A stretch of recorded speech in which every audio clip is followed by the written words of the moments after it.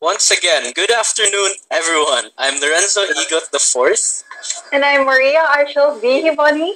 We are civil engineering students and an officer of the Collegiate Engineering Council, and together we will be your hosts for today.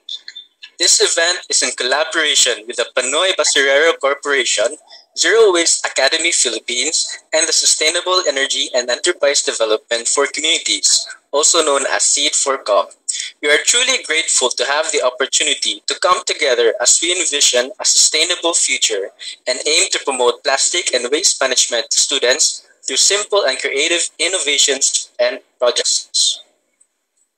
The USC Collegiate Engineering Council has invited 6 distinguished speakers to discuss how waste management can be achieved. But before we dive into the highlights of this event, I'd like to give the floor to Engineer Philip Wong Marcon, our School of Engineering Community Extension Services Coordinator, for his opening remarks.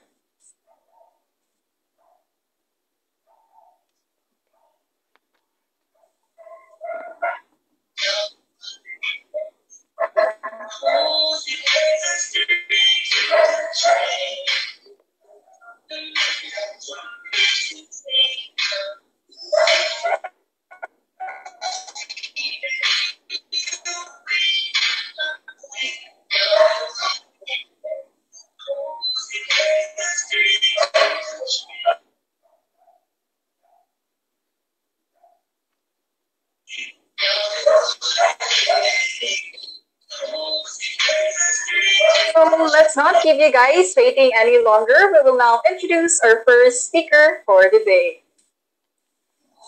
Our first speaker for today is the Scientific Coordinator at Zero Waste Europe. He is also an environmental expert at the Scuola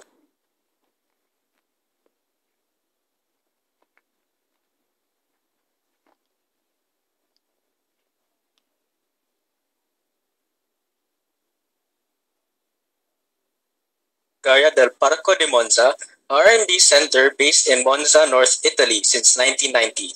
His role there is to promote sustainable management of waste and resources. Today, we are honored to have him here as he delivers his talk about zero waste and reusables during the pandemic. Ladies and gentlemen, please help us welcome Mr. Enzo Favonio.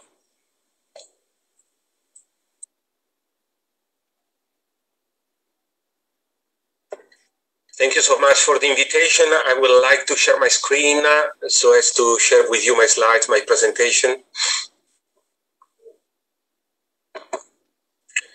Tell me when you can see my presentation. You can see it, sir. Is it on screen already for you? Yes, you can see your... That's great. Okay, so let's go, with no further ado, let's go sharing my thoughts, my slides, my concepts with you.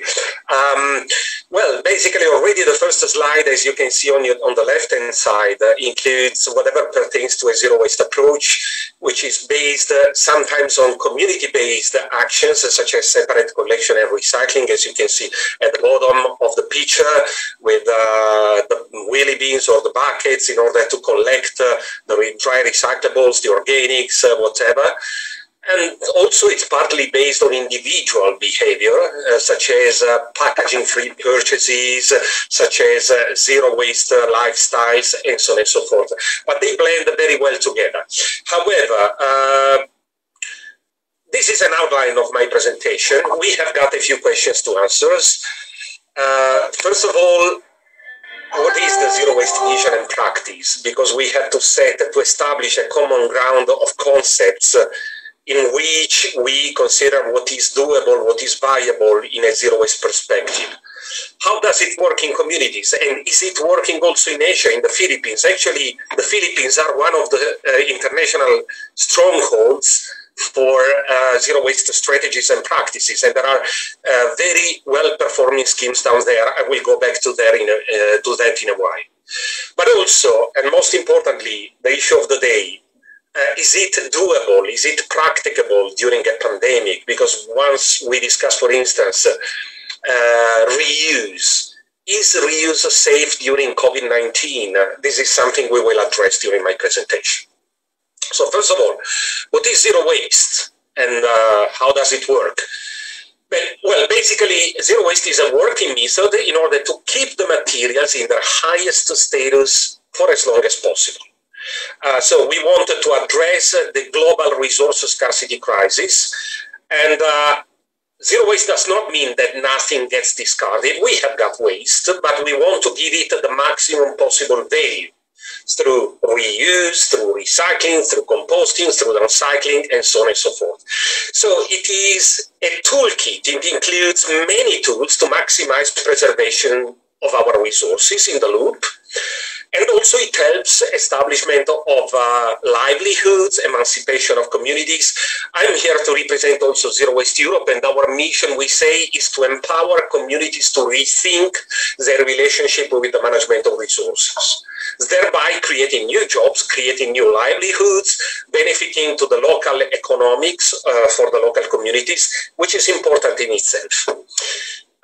This is in a nutshell the shift from the linear economy, take, make, waste. You extract the resources, you make them into products, and then you have to dispose of the final waste. Towards a recycling economy in which you try to recycle as much as possible, but then still you have got some residual waste and you want to dispose of that some way. Well, in circular economy, which is the new paradigm, of course, as we know, globally in order to address the global resource scarcity crisis, we wanted to keep the materials in the loop for as long as possible, minimizing the leakages of materials and resources from the loop. And this meets the zero waste cascading principle. Probably it's the key principle of zero waste approaches. With the zero waste cascading principle, we always aim for the highest and best use of resources. Then if plan A is not possible, we may go to plan B and then plan C and so on and so forth. We have got a zero waste hierarchy. We have got our own strategies also for the management of residual waste. We do not have time today to discuss it, but if you want me during questions and answers, I will be happy to address it. However, let's consider how the cascading principle applies to two key areas. I would consider that as priority areas. One is plastics, another one is organics. Organics are important because it's the largest part of our municipal solid waste. So with organics, we say, first of all, consider feeding the humans. For instance, promote eating ugly vegetables or try some food recovery programs for food stuff which is about to expire. Take them from the shelves and give it to charities to feed the humans. If that's not possible anymore, whatever the reason, consider feeding the animals. If neither feeding the humans nor feeding the animals is possible, consider feeding the soils. So adopt composting or anaerobic digestion, and then you have got a compost or a digestate to be used as a soil improver. When it comes to plastics, first of all, let's consider durable plastics reuse may be supported by deposit refunding schemes. Then consider separating them and sending them to recycling if reuse is not possible. If neither works, you may consider downcycling. So turn them into a jumper, as the one I'm wearing today, or a bench, or floorings, or tiles, or eco-bricks, whatever. There will be a presentation on eco-bricks, by the way, I think I understand. However, we all like butterflies. This is, probably you know it, this is the butterfly diagram whereby circular economy was codified at the global level, and you can see how many things we may do with the technical materials, maintaining, reusing, refurbishing, repairing, recycling, and with the biological materials, biorefineries, composting, anaerobic digestion, and so on and so forth. But the most important, let me draw your attention to the tail of the butterfly. Because in the tail of the butterfly, we have got what is not acceptable in a zero waste vision and in a circular economy program, which are the leakages of materials which have to be minimized. And leakages pertain to both landfilling and incineration. Incineration is not part of circular economy because it's destructive of resources, of course. So we have to avoid as much as possible incineration and destructive disposal. We have got 4 R's in zero waste programs. I know what crosses your mind. You say, well, This only displays 3 R's, because the fourth and most important R, I'm creating a little suspense in order to draw your attention to the most important R. Of course, the 3 first R's are well known to everybody in the audience: reduce, reuse, recycle. And that's it, the cascading principle: reduce, reuse, recycle.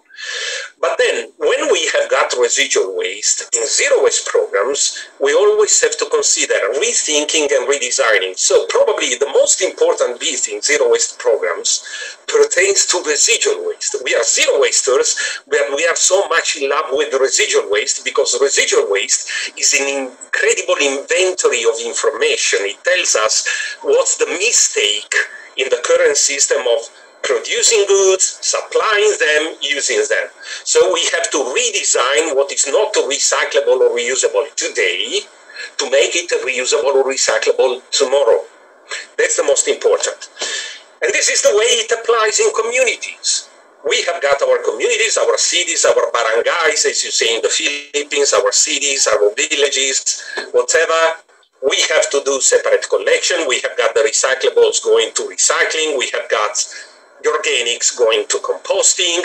And so we tend to maximize recycling and composting. Then we have got residual waste.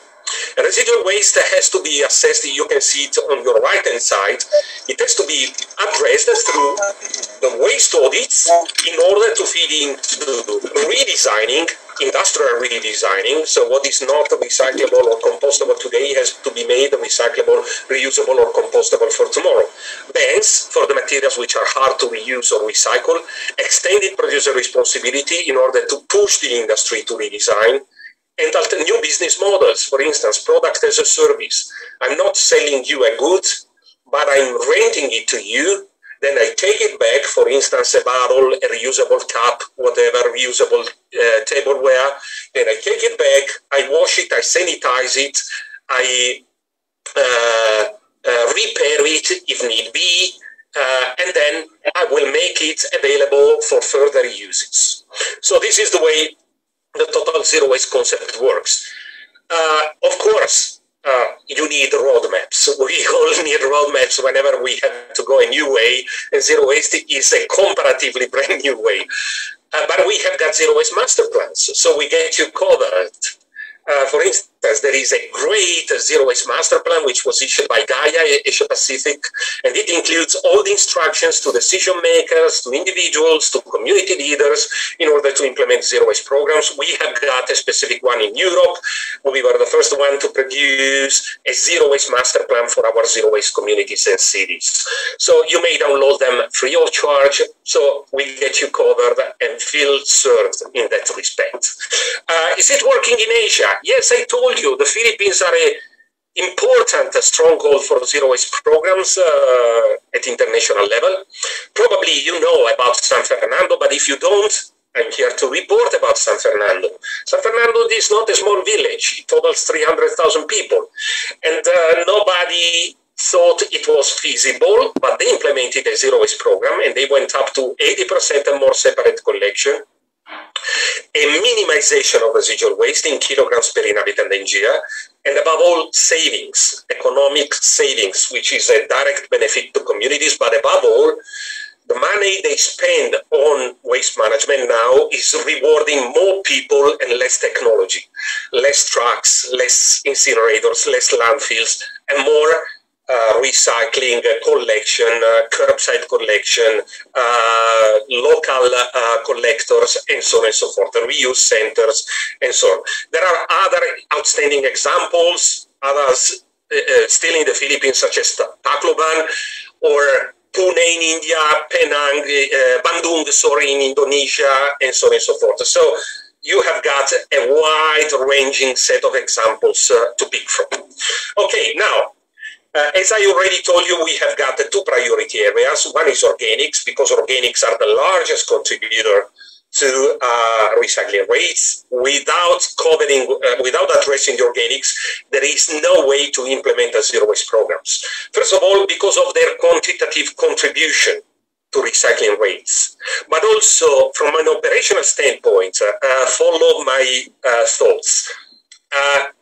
if we get the organics out and if we minimize the percentage of organics inside residual waste, we can sharply reduce the collection frequency for residual waste because it will not be much traceable anymore. So, first of all, this saves money because we are cutting on collection rounds, but also it acts as a further driver for better separation of the dry recyclables as well, because people will find it easier to separate the dry recyclables than to put them in residual waste, which gets collected at a much lower frequency, of course. And another priority area is plastics. Plastics is becoming a global nightmare, but let alone in Southern Eastern Asia, in the Asia Pacific. Well, you are an island country, a beautiful country. I'm a swimmer, and so I love islands. And you know how the shores have been totally spoiled by plastic pollution. We cannot afford it anymore. Also, you can see pictures by Chris Jordan, the Midway albatross dying from ingestion of barrel caps because they mistakenly think it is food, and then they eat it, and they get choked by it. But also, there is a more hidden side of the plastic problem, which is a shipment of waste from the global north to the global south, faking it is for recycling, but then, yeah, there is some informal recycling there, but most of it gets to dump sites and gets burned, emitting noxious gases, or gets dispersed by the wind into the countryside. And this is something we cannot afford anymore. Also, there is a more insidious side, which is microplastics. Microplastics, because plastics we disperse into the environment, they tend to break down in time. They do not degrade, unfortunately. They do not ultimately biodegrade into carbon dioxide and water vapor, but they fragment into microplastics, and microplastics target us and the animals. So they enter the human body through food, through the water we drink, through the air we breathe, and so on and so forth. And it was calculated that we are eating up to 5 grams of microplastics per person a week. It's like a credit card a week per person. Can we afford it? No, sure we cannot. So there is a global agenda in order to address plastics, and this of course, matches with the pandemic problem, which we will address in a while. But first of all, facts and figures. Where is the plastic problem coming from? 80% of the plastics that are threatening the marine waters originated by inland sources. So it's not the ships throwing plastics into the sea, but it is plastics we use inland and then gets into the rivers or by wind into beaches and then into the sea, ultimately into our oceans. So it is on the mainland that we have to address the problem and win the fight against plastics. 10 million tons of plastics are ending up in oceans a year, and we cannot afford it. Recycling rate in the world, yes, I'm totally supportive to recycling. But plastic producers tell us, yes, let's keep using plastics because we can recycle them. But then if you look at the bare numbers, only 15% of the plastics nowadays is getting recycled. The rest it gets into dump sites, incinerators, which is not good for the environment because it's like emitting fossil carbon dioxide into the atmosphere, and this adds on the climate change problem. Or it gets dispersed directly into our rivers, our countrysides, our oceans, and so on and so forth. The main problem is that we are producing too much plastics because it's 400 million tons plastics a year. And in a business as usual scenario, it has been calculated. I took part in a global survey we published on Science, an article. I can give you the references if you are intrigued and you want to get more details. And we said, if we go on like this with the business as usual, the plastic production would double by 2040. So it will get up to 800 million tons. And plastic dispersion in oceans would get triple as today. 29 million tons. So by 2050, we will have more plastics than fish in the oceans. This is why we have to start closing the tap. This is where the strategies worldwide are heading towards. And a good area to start with is packaging. Of course, I'm not against plastics per se.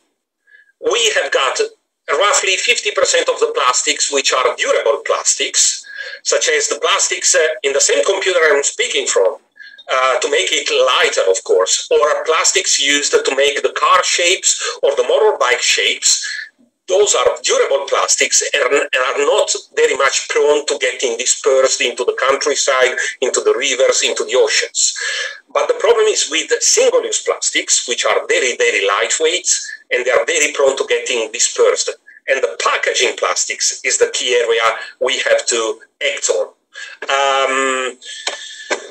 So, for instance, if we consider, the European Union was the first one to take action in this respect, adopting a directive on single-use plastics, SUP, with bans on the hard-to-recycle plastics, which most often get found during the cleanups on beaches, in the rivers, in the sea, and so on and so forth. Straws, single-use tableware, dishes, and cutlery, stirrers, the plastic sticks in order to stir your coffee or tea, whatever, the cotton buds, the balloon sticks.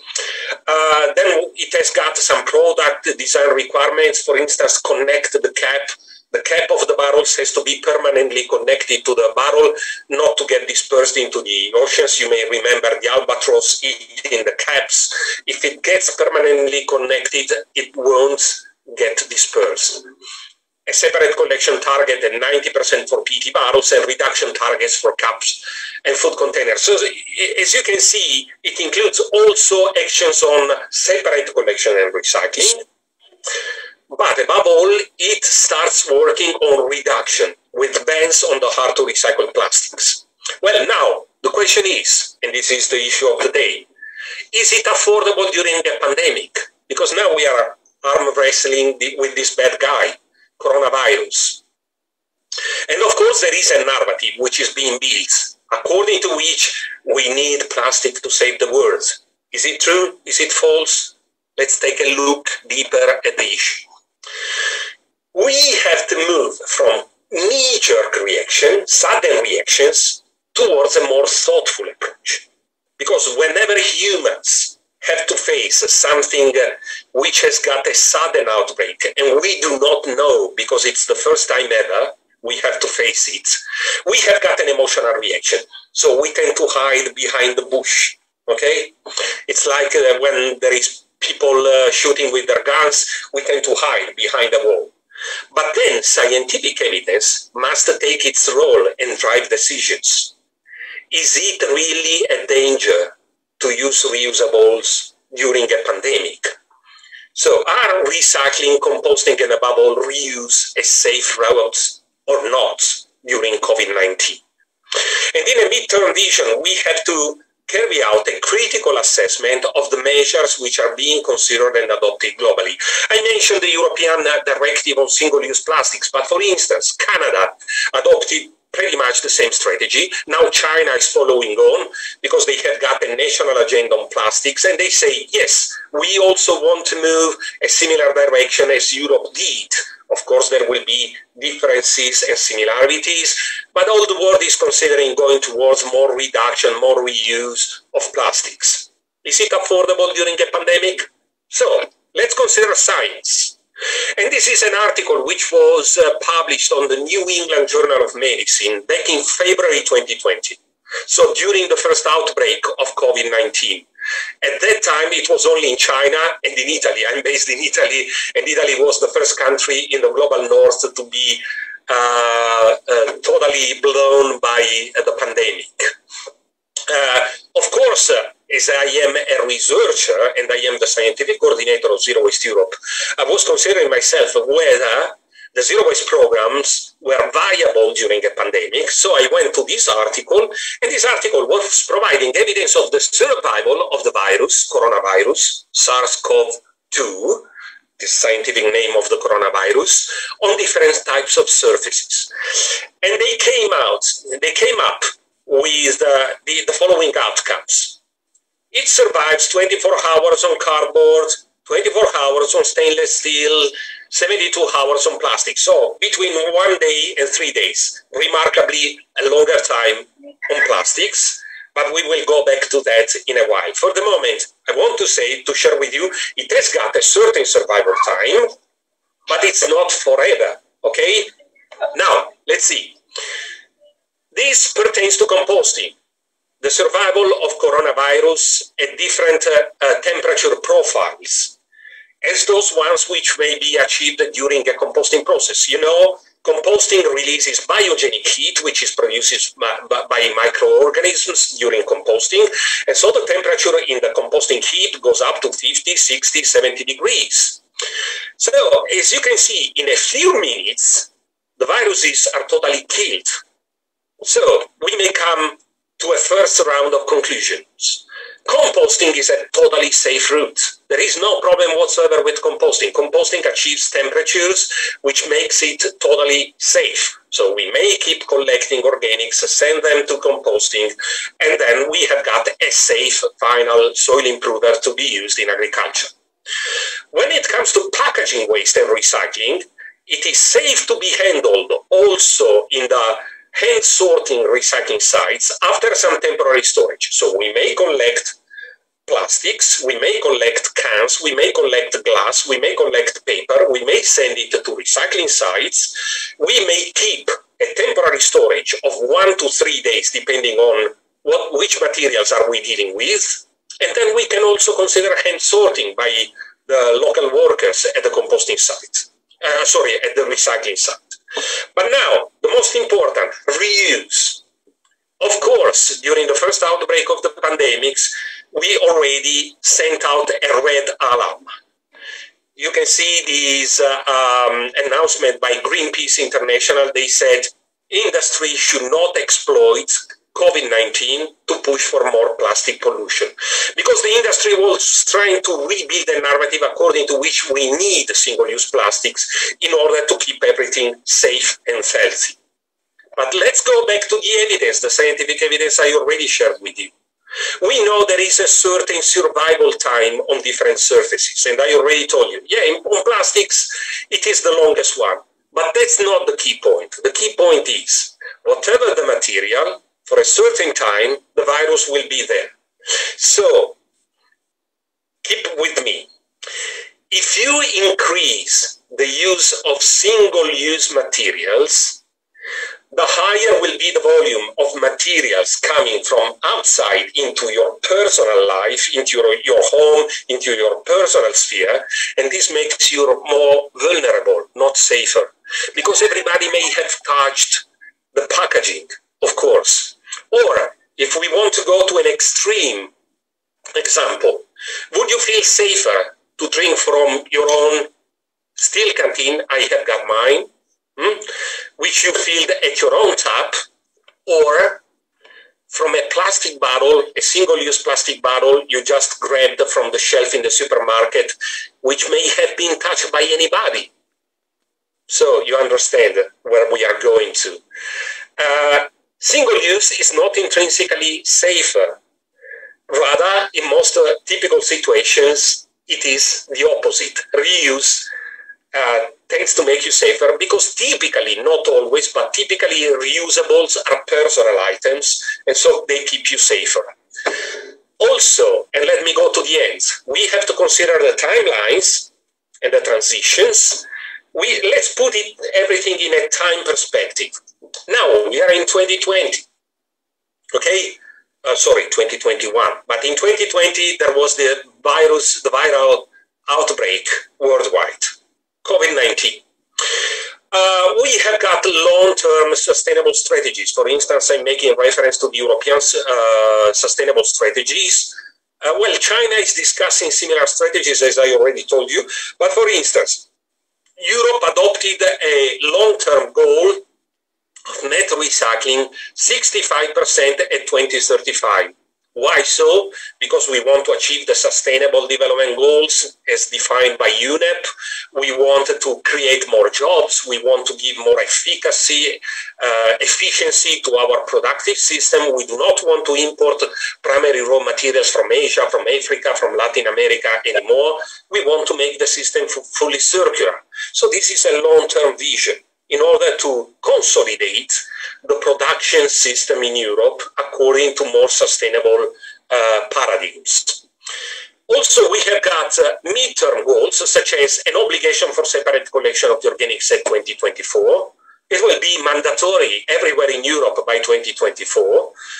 And at 2021, we will have, in July this year, we will have the entry into force of the directive of single-use plastics. So we will start banning straws, stirrers, single-use cutlery, single-use plates, and so on and so forth. Now, we have got the pandemic, but we started the vaccination. And so, you know, already in many countries where the vaccination is going on, already the contagion is decreasing. And in a few years, it will be pretty much the same all over the world, of course. So, should we consider, of course, the pandemic is a huge issue. It is affecting and impacting our lives in such a huge way, but it is transitional by its own nature. So we do not have to think about the long-term strategies as if the pandemics would last forever and more. The pandemics will be transitional, and then we will go back to the long-term sustainable strategies, which have to be driven by more economic benefits, more jobs for people, benefiting to communities, sustainability in the management of resources, closed-loop management of resources, and so on and so forth. So you may be confident this may be done also during the pandemic. So welcome, keep going towards zero waste, keep going towards utopia. Thank you very much for your attention.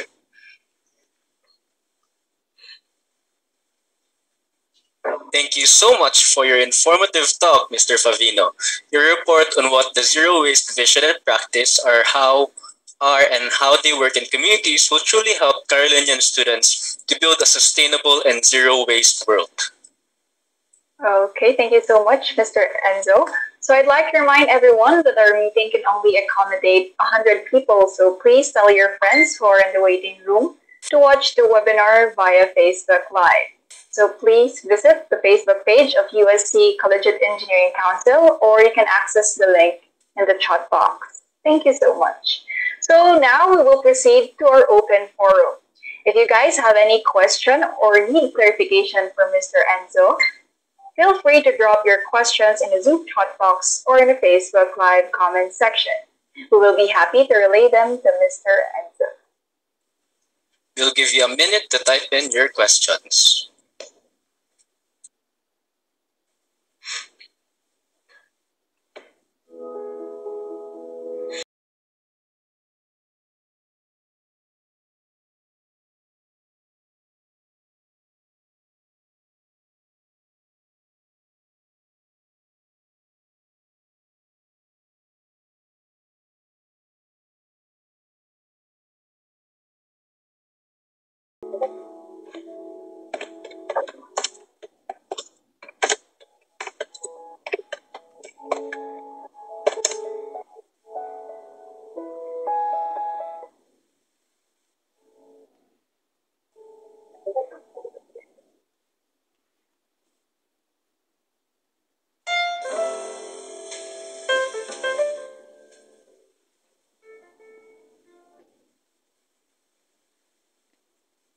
All right, so I guess we have a question already.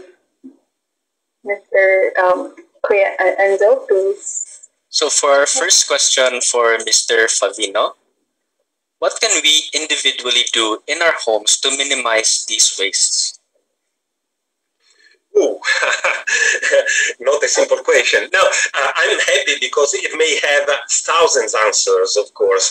But to start with, yes, as I already said, well, you know, in zero waste and in environmental sustainability, we always say, think globally and act locally. And when we say act locally, it means also within your private lives, within your private homes. So the very same strategies we are defining at a global scale, at a global level, such as the Single-Use Plastics Directive, which is banning some items, even before similar policies are adopted in the Philippines, you may start considering them yourselves. So packaging-free shops. Consider local produce, local shops. Normally they are packaging free.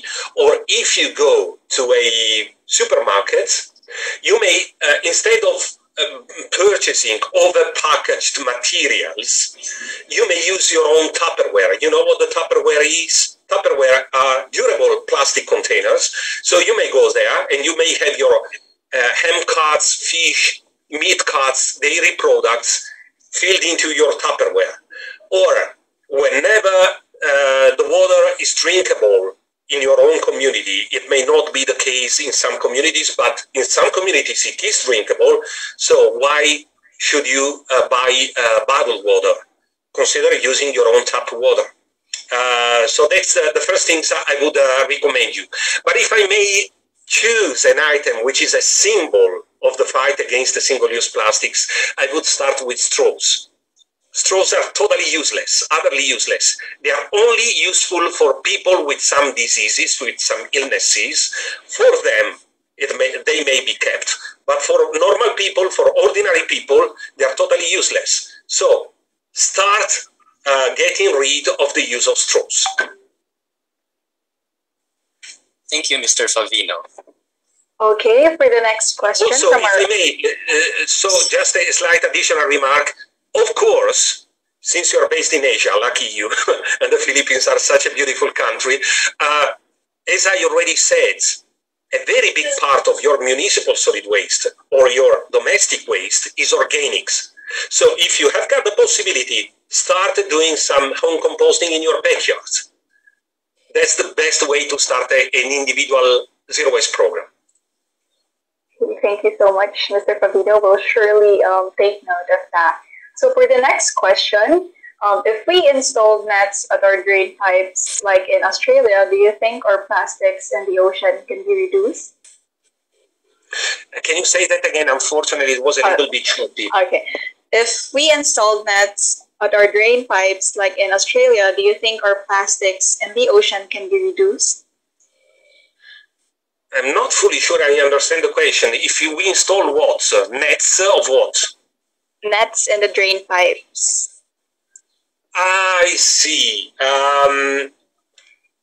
Well, that's intended to cover. Well, the problem is that for the moment it's very, very difficult to install nets which are able to capture the microplastics, even though technology is working that direction. Well, you know that most of the microplastics actually are coming from a huge problem, which is abrasion of tires. So we have to drive less. Technology will help us defining materials which are less subject to abrasion.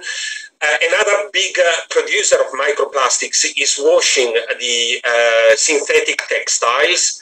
So we have to revert to natural textiles such as cotton, wool, and so on and so forth. Yeah, nets may be a hope for the future. For the moment, the strategy is in its infancy for the moment. We are working on that anyway. Thank you so much, Mr. Favino. Thank you, sir. We have a question from Javier Hermosa. Is giving the right to repair electronics be able to reduce waste, especially on products such as smartphones where new ones come out every year? Indeed, this is a great question, and there has been a big fight both in the United States and in Europe.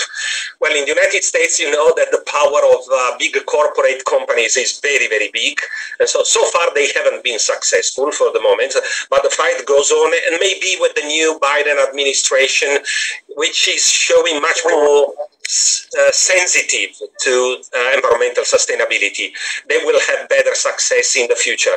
But in Europe, this has been established already. Also, Europe has defined a strategy to fight planned obsolescence.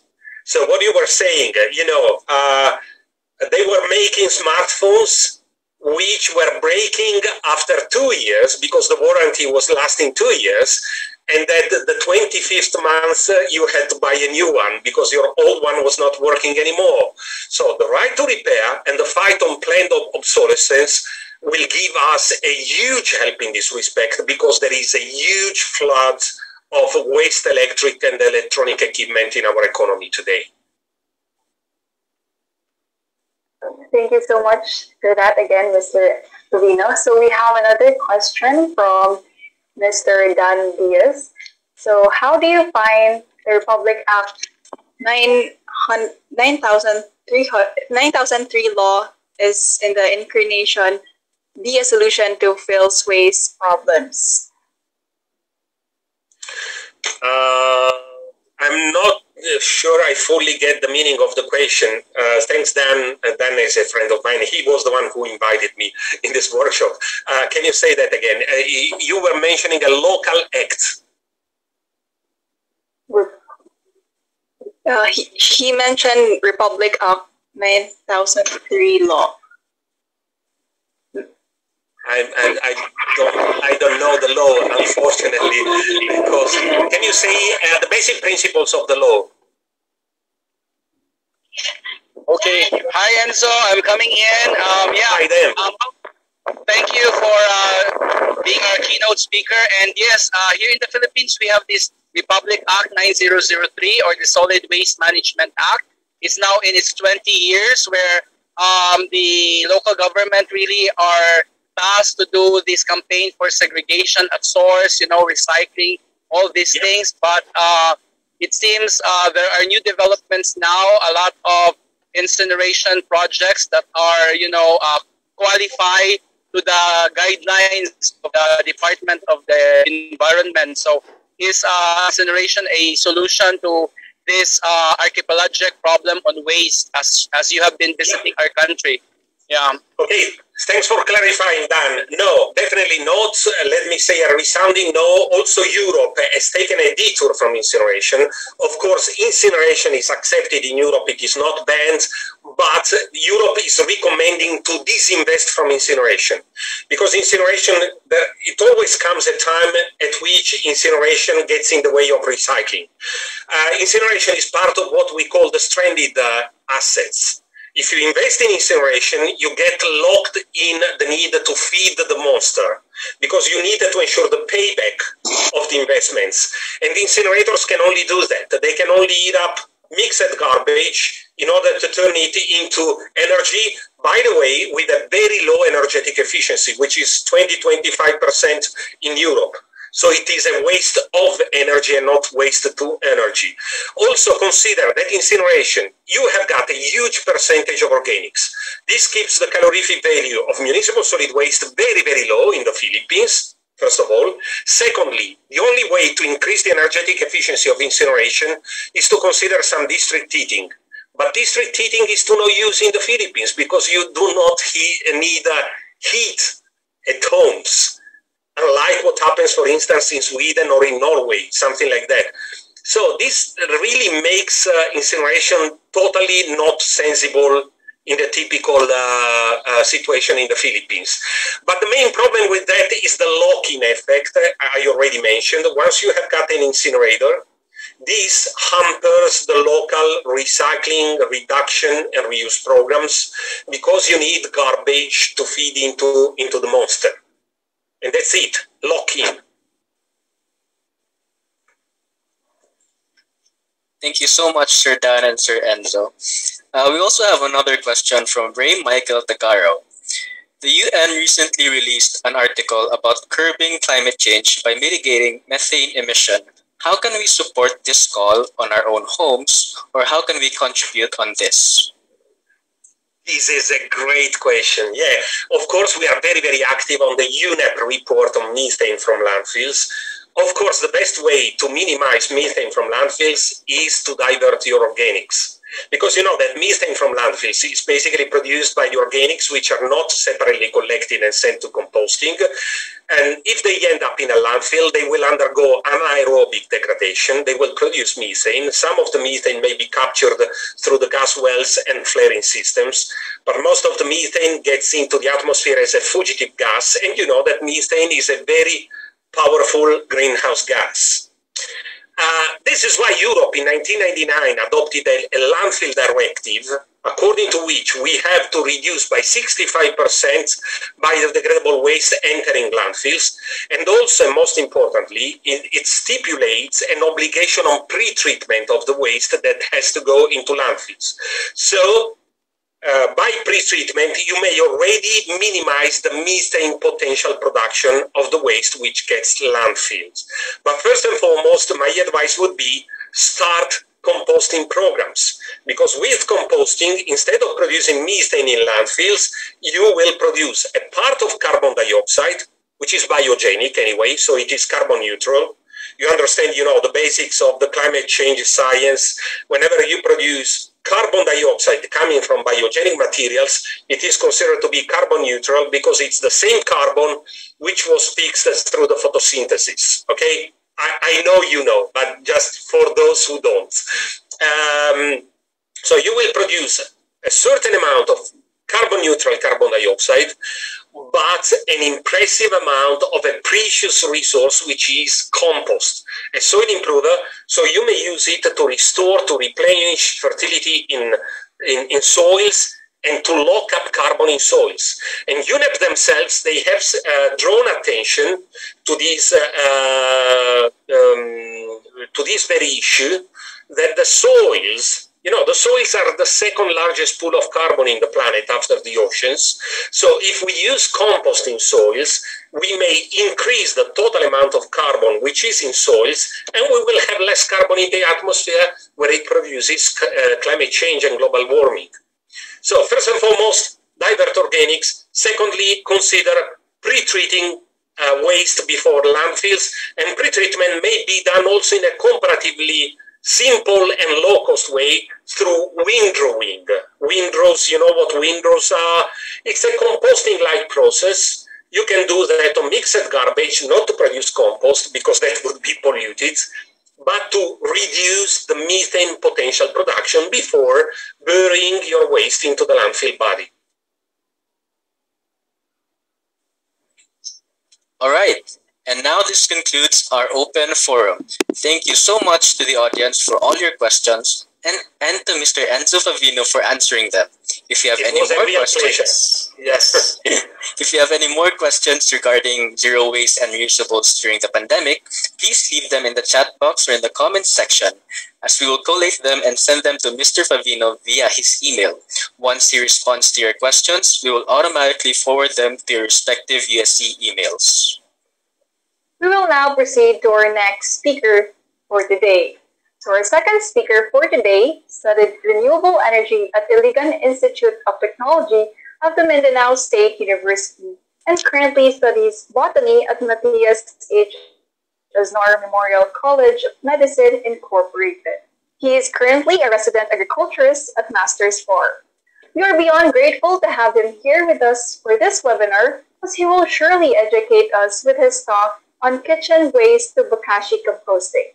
Please join me in welcoming Mr. Bernard Blanes with a virtual round of applause.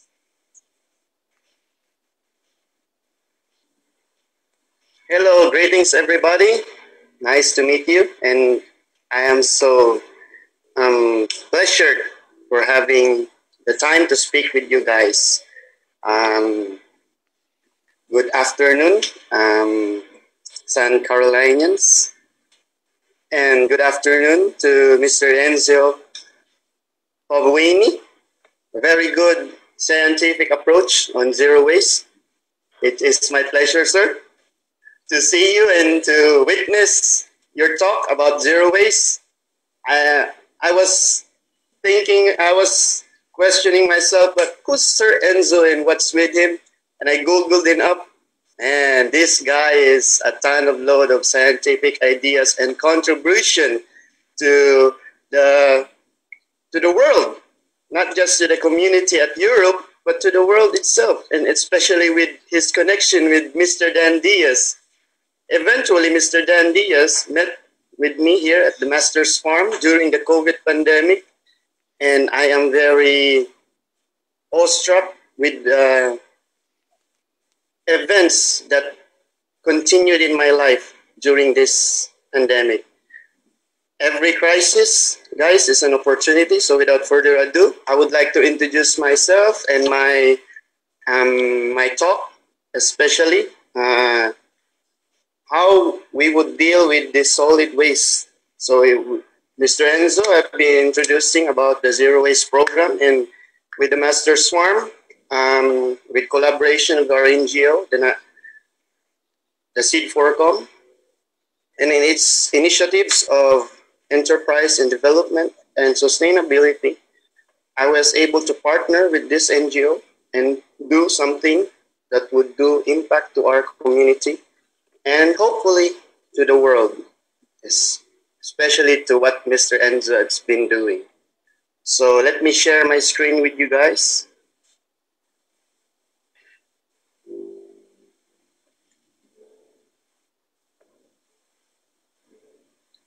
So this is my screen. Can you access it? Can you see it? So yeah, the Master's Farm. Okay, thank you for the confirmation. So we are a developing farm, a working farm here at Talisay, Cebu, at the beautiful paradise of the Philippine Islands here in the archipelago. So this is a COVID response. Since I was studying biology, at March, I was here tasked to do a development on a farm execution. After I graduated from Agria Farm School of Organic Agriculture Production, I was given opportunity to work and do my schooling here at Cebu City. So let me introduce to you what is Bokashi fertilizer. Why we have to talk about Bokashi? Bokashi is a process that converts food waste into similar organic matter in soil amendment, which adds nutrient and improves soil texture. So as Mr. Enzo has been talking about, that carbon sinks at the atmosphere, carbon sinks at the ocean, and carbon sinks also at the soil. So if you are looking for elements to sink carbon, we have to consider the soil itself. So the thing with organic Bokashi is it is not decomposed. So we are considering about composting. But with composting, we are decomposing a certain material that would lose its nutrients. But with Bokashi, we are able to ferment the material, the waste material, by the help of a specialized bacteria, the lactobacilli, which we use with the help of HexBio. This will help the material to be fermented. The fermented matter is fed directly to the field or garden soil without requiring further time to mature. As a result, virtually all the input carbon, energy, and the nutrients enter the soil food web, neither emitted in a greenhouse and gases or any heat is wasted.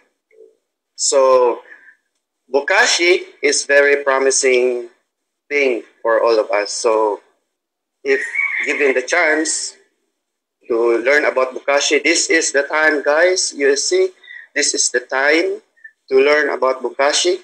Before, I've been searching about Bokashi, and now I'm teaching about Bokashi. Before, I would like to have to join seminars to know about Bokashi, but now I'm telling about what to do with Bokashi and how to do it. So the best thing about learning is to know the technical side of the aspect. So Bokashi is used in agriculture as an organic amendment, soil amendment, organic fertilizer, what you call it, easily produced on a large scale compared to anaerobic type. So suitable materials for Bokashi. How to start? Everything has to start into something. So we start the Bokashi with our initiative, especially, what do we call it? Segregation. So we segregate our household waste. In segregation of household waste, we segregate the paper, the cardboard, and the newsprint together because they are composed of carbon. And we put it in a certain container, maybe a pot, maybe a bigger pot like this, or a bucket.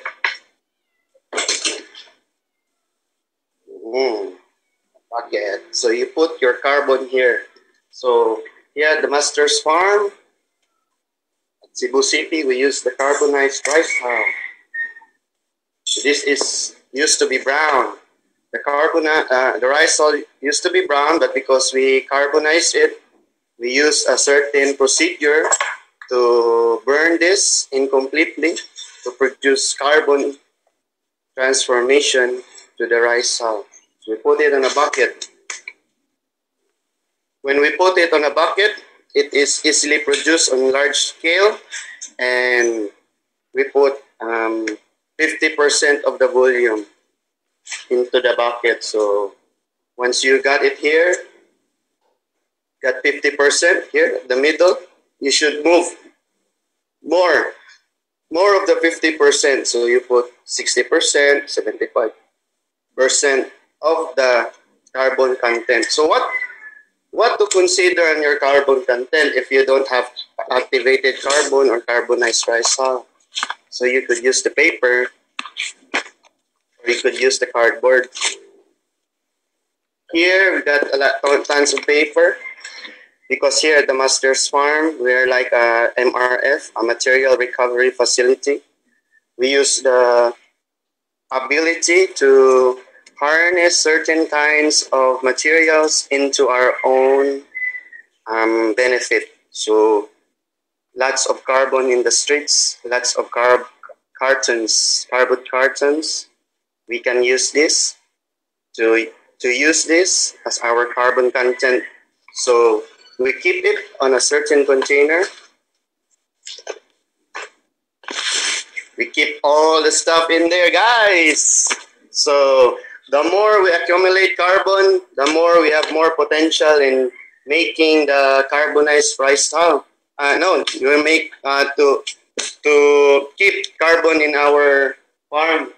So as much as carbon we accumulate, we put it on a bucket for bokashi. We prepare it. We can also use chopped rice straw if you're on a agricultural land. If you have lots of rice straw, you could use it, rice husk, or if you're on an agricultural land, you could use chopped corn stalks or chopped shredded sugar cane stalks or sawdust. So if you're in an urban setting, you could use other stuff like newsprints. You don't have to throw it away.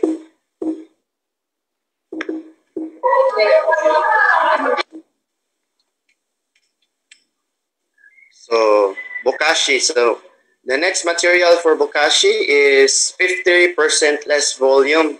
So what is your 50% less volume? This will involve the things that we throw in the landfill. So almost 60 to 70% of our landfills globally is composed of kitchen waste. We get it from the kitchen and we just throw it on the landfill without knowing, because we are not that educated what to do, because most of our education are from the advertisement to buy this and buy that. We are not that educated to do this and do that. But because of this very precious time, we allocated, thanks to University of San Carlos, which they really gave time to learn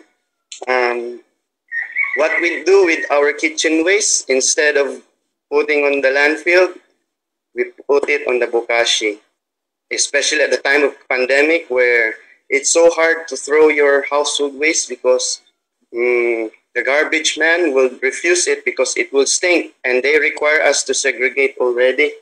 So what we do with our kitchen waste, like Mr. Enzo said, you use the Tupperware and put it somewhere. So we use the ice cream container. We put here the kitchen waste. So we got the kitchen waste. We got the fruit peelings, the banana peelings. We got the all sorts of stuff we get from the kitchen, guys. We got rice that was not eaten, you throw it.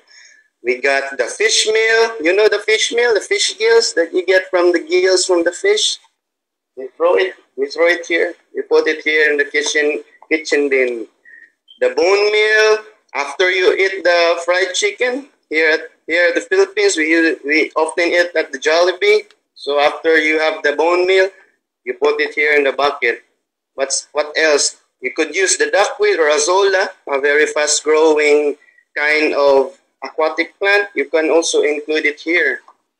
You could use some plants like ipil-ipil or kakawate or kalamungay. You don't use much of it when you are finished or done with it, especially with this kind of plant, this kangkong. The sweet potato has leaves growing. We use this. Others, if you don't like this kind of leaf, if it has holes in it, it's so dirty or not good enough for kitchen use or food use, you put it here, right? And then what else? You could use animal manure. So you could use your dog poop, your chicken poop, your any poop from the animals or your pets. You put a separate bin for it. You mix it here. And the coffee grounds. After the breakfast from the coffee, you got coffee grounds, you put it here. So you got a separate container. This container is scientific called your source of nitrogen. So your first container will be the source of your carbon here. All the carbon, the paper, and the other container will be the source of nitrogen and other trace elements used for the garden. Trace elements or macronutrients used for your plants. So after it, you got to mix your bokashi. You got a separate container, your bokashi bin, your bokashi bucket. You put 50% volume of carbon or 60%, 50% volume up. This in the slide is our sample of the bokashi, what we do in the large scale in the farm, but I will teach you also in a small scale that we use in the kitchen here, also here at the farm, at the kitchen. This is what we do with our bokashi. So 50% is carbon. Could use the paper, 50% or up. And then what do you do next? You prepare the IMO. So you wash the rice before we eat. Here in the Philippines or other countries in the Asia, we eat a lot of rice. Before we eat rice, we wash them with water. After we rinse it with water, some people, without knowing bokashi, they just throw it away in their lavatories. But here at the master's farm, and here at the master's kitchen, we use this water as our inoculant for our lactobacilli agent. We put it here in the bucket. Nahugas bigas. South Carolina, USC's, this is what we do with our hugas bigas, our rice wash. So if you don't have other kind of material, you could use the Hexbio to inoculate it with specific lactobacilli nutrient. This is composed of 30 million colony forming units. You could buy this at different pharmacies here at Cebu. Oh, it's upside down. I use this because it's so reliable. You could use the rice hull, but if you got this technology, why not, right? So you open this and you mix the Hexbio to your bokashi. One sachet is enough for one bucket, and you mix it. This would really give you a very strong scientific way of approach to bokashi to fermentation, especially you are using a certain kind of bacteria, the lactobacilli, in a good population. So after mixing your lactobacilli on your carbon, on your bokashi bucket, you put your kitchen waste into your bokashi bucket. If this is already 75% full of carbon content, you only put maybe just 20%. So you still have 5% for a little bit of space for air. So you put your household clippings there, your banana peels, your mango seeds, your mango peelings. You could use your vegetable clippings. You could use the eggshells, and you could use the banana peelings. Always sanitize. Wash your hands after the procedure. So you got all this in your bokashi bucket. And you mix it.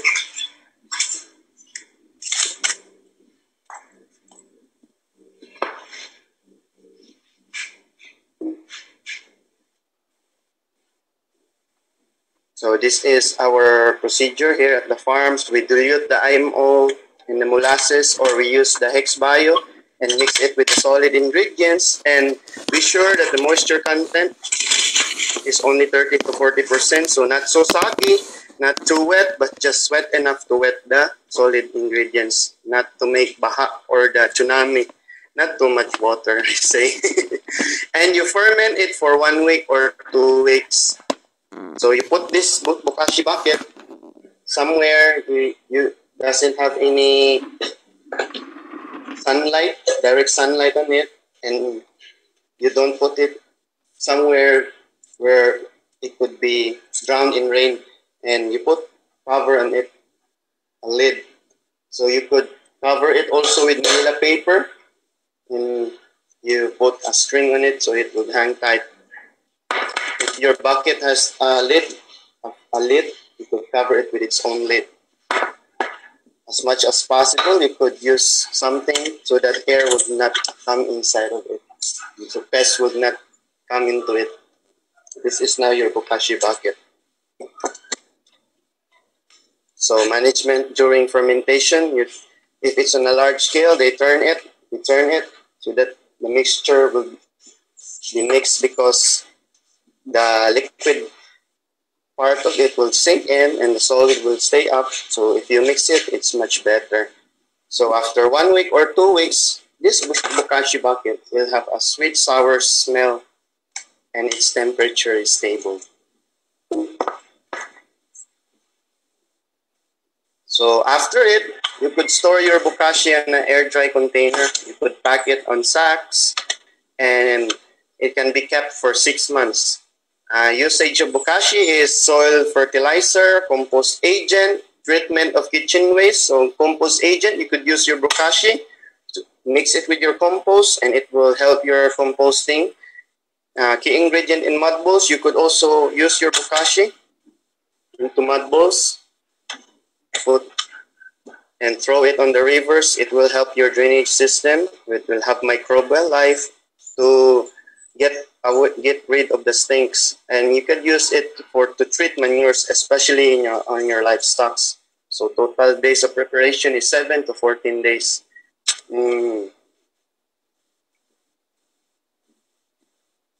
What are other things that we could do with our bokashi? So in our bokashi, once it's after 2 weeks, and this bucket is already 2 weeks old, we mix the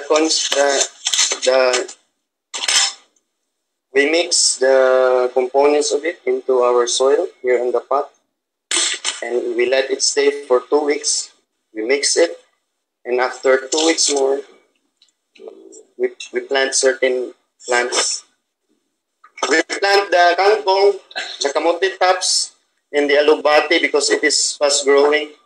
So after 2 weeks, this pot where you have you've inoculated with bokashi, you could put your plants here, especially the sample of kangkong. You put it here, you plant it like this dip, and then this pot, we put it on a shaded area away from direct sunlight, maybe near a window, and then we let it stay for 1 week. After it, we put it somewhere where it could receive sunlight. And if you let the bokashi stay for a longer time in your soil, this is the sample of a soil with bokashi for 3 months already. You could see that it is rich in organic content. It's so porous. It has good moisture content and water holding capacity. So bokashi is very promising. It is so promising for us because it's what we practice and it's very effective. And because of its effectivity, we have been using it in our kitchen. We have been using it in our community. We are able to teach our community about it. And we are also able to get the kitchen waste and the waste from our markets, our neighboring markets, where they're able to get their waste from the carinderia, their waste from the fish gills, the blood from the fish. We use it, we put it in a bucket, and we get it occasionally. And imagine someday when the classes will be on up again, we could use this on our universities, especially on our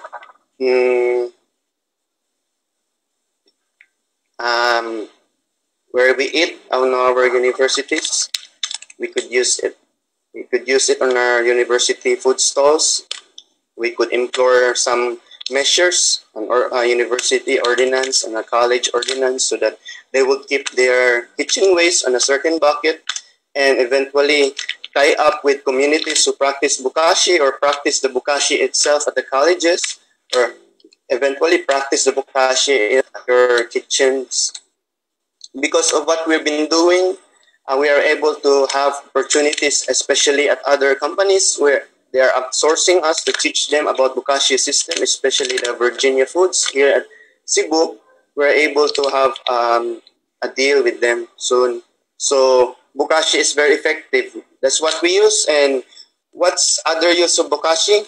We use it to feed our chickens. So we don't buy the chicken food anymore. We don't buy the chicken pellets from the agricultural supply. We've been feeding our chickens with bokashi for a year and 2 months, 3 months since the pandemic. We've been feeding them with bokashi, and because of the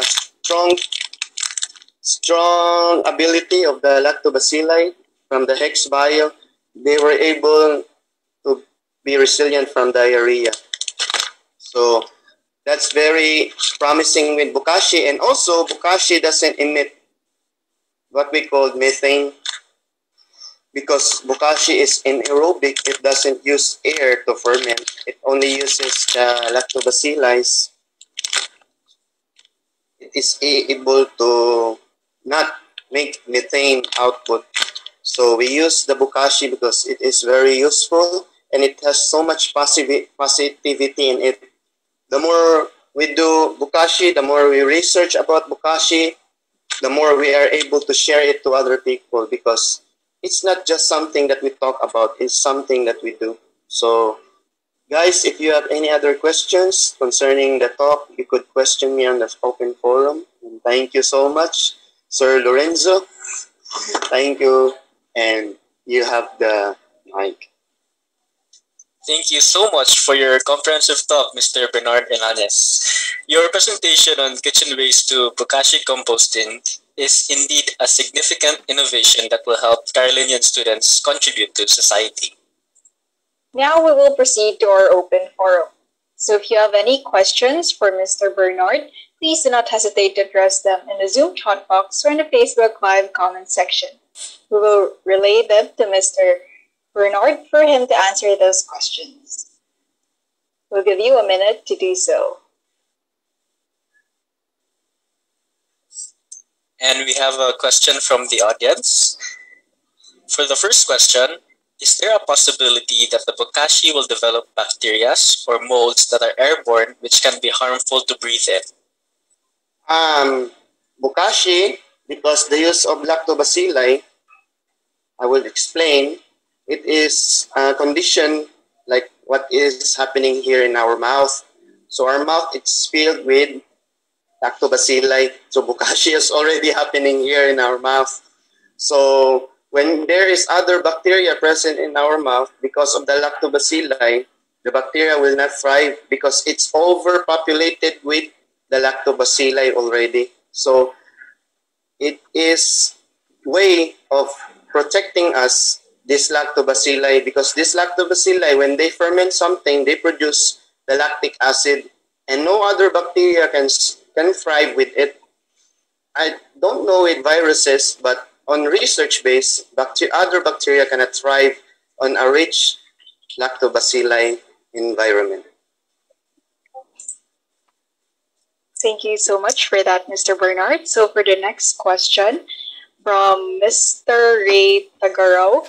Hi, Sir Bernard. How do we ensure that the organic materials in our bokashi setup would proceed to aerobic decomposition and will not undergo anaerobic decomposition, which produce methane? So when we talk about anaerobic decomposition, first of all, it's without air. So you have to cover your bucket. After you cover your bucket, you must ensure also that your bucket is in compliance of the ratio of 50% of carbon and 50% less nitrogen content. Okay, thank you so much, sir. Thank you, sir. We also have another question from Engineer Wong Marcon. How does bokashi differentiate from takakora? Takakora is we use a lot of molasses, we use a lot different kinds of bacteria. The thing with bokashi is it's very useful because we don't have to buy the molasses anymore. We only use the lactobacilli, and if you don't have the time to buy the H-bio, you could use the rice wash. So it's very accessible. The thing is, during the pandemic, the thing that we could access without transporting to other places to buy materials, that's what we do. And with the bokashi technical know-how, we are able to do it without going here and there. And that saves us time and resources.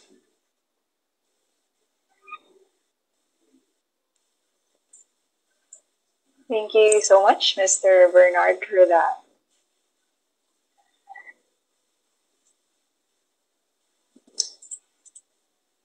Okay, I guess there's no more question already. And that ends our open forum. If you have any more questions for Mr. Lanes regarding kitchen waste to bokashi composting, please leave them in the chat box or in the comment section, as we will collate them and send them to Mr. Lanes via email. Once he responds to your questions, we will automatically forward them to your respective VSC emails. So once again, thank you so much, Mr. Favino and Mr. Lanes, for your very insightful talk. My understanding of proper waste management has increased in the scope of this webinar, and that is just 2 out of the 6 speakers we have for today. So, recycling and composting are 2 perfect habits to establish because it enhances the soil and water quality while also lowering the greenhouse gas emissions. Right, Enzo? Exactly, Maria. Let us now proceed to our third speaker for the day, who will certainly provide us with additional useful information. Our third speaker is an exceptional leader, an active advocate of environmental organizations, an international ambassador for Mother Earth, and a beauty queen. She is presently a climate reality leader, a member of the NAFFAA Region 5 Board of Directors, and the Vice President of the Philippine American Society of Colorado. She also holds the title of Mrs. Eco International 2019. She is unable to attend today's conference, however, but she has prepared a video of her talk entitled Zero Waste Tips for all of us. So please help me in extending a warm welcome to Ma'am Sheila De Forest.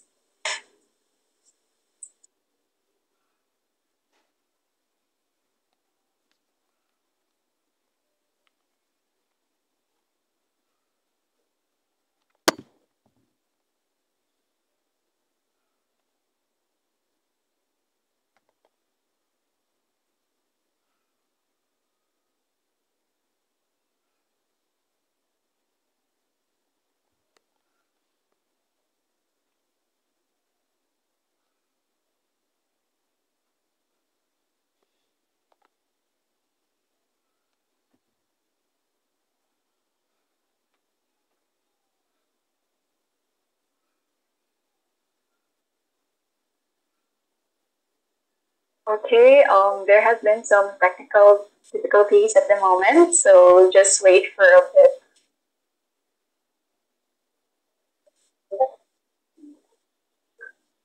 Okay, I'd also like to remind everyone to please stay until the end to access the sign out and evaluation forms. So keep a close eye out for the link, which will be sent after the last speaker's open forum.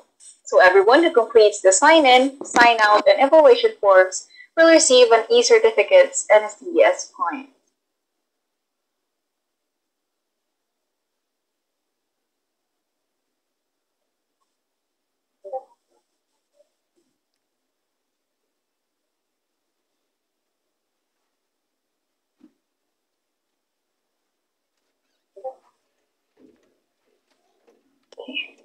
Okay, we're presenting the video for Ms. Everyone, good afternoon. Magandang hapon po sa inyong lahat. Maayong hapon sa inyong tanan. I'm Sheila Theodora De Forest, Mrs. Eco International 2019. I would like to thank the University of San Carlos Collegiate Engineering Council for this opportunity to join your zero waste living even during a pandemic session today. We have a global plastic problem. It is estimated that only 9% has ever been recycled and processed. And the rest ends up in trash, landfills, and unfortunately the environment. This pandemic also increased single plastic use in terms of medical waste, personal protective equipment, non-recycled plastic bags, non-recyclable takeout containers, single-use plastic cutleries and straws, and many more. Unfortunately, we've also seen an increase of masks and gloves being thrown in the environment. You will see them on beaches, on roads, our streets even, littering. So how do we go low waste or zero waste during these challenging times? Even before the pandemic, we are already trying, or I personally have been lowering my waste output. We have a recycling service that collects trash and recyclables in our development. Our trash bin has been downgraded to the lower container, the smaller container, and our recyclables, we don't even fill our bin halfway every 2 weeks. So is going low waste or zero waste possible despite these challenging times? I would say yes. We just have to make the conscious decision in our daily lives. How we shop, how we consume, how we use product, how we vote with our wallets is one of the ways that we can actually lessen our waste output. I've been using for many years now what I will call ABCD of going zero waste. And let me share it with you. A stands for avoid. Avoid single-use plastics, like plastic bags, plastic straws, plastic cutlery, styrofoam cups, face masks, plastic or latex gloves, buying bottled water, and this is my biggest pet peeve, personal care products that are being sold in sachets, like conditioners, shampoos, and detergents. This is a headache when you do cleanups. You can see all the plastic sachets that are littering the environment. So please, if you can avoid buying thingy in this form, it will be very, very helpful for your waste output as well. B, be conscious of what you buy and the packaging they're in. When you go grocery shopping or when you buy in markets or supermarkets, do you buy fruit and vegetables that are wrapped in plastic? This plastic is definitely headed for the trash.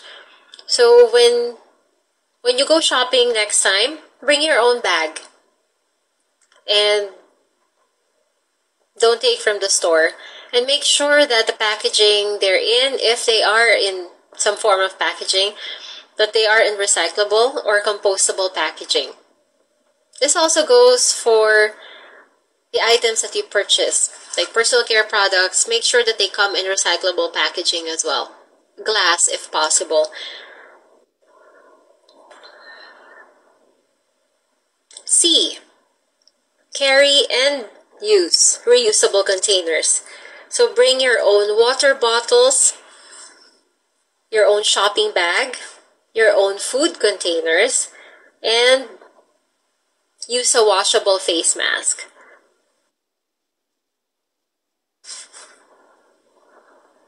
D. Dig a compost pit or build a soil-making facility for your biodegradables. So that it applies to your food scraps, for your garden waste or yard waste, because composting helps make your soil healthy, and planting a garden or trees help sequester carbon from the atmosphere. So you make your own soil. Let me share with you a zero waste cheat sheet as well that you can save on your phone or your smart device that you can refer to when you go shopping or even at home. So let's start with refuse. Refuse single-use items. Reuse. Find creative use or ways to reuse items like do-it-yourself or arts and crafts. Reduce. Reduce how many items come into your life and home by making conscious purchases of high-quality items instead of cheap plastic. Recycle. Find your local recycling center and the products they take. If your barangay doesn't have one, organize with your neighbors and make a materials recovery facility where they can bring their recyclables. Grow. Whenever possible, grow your own food. You don't need a big garden. You can have vegetables or plants in pots. Recycled containers can be used as well.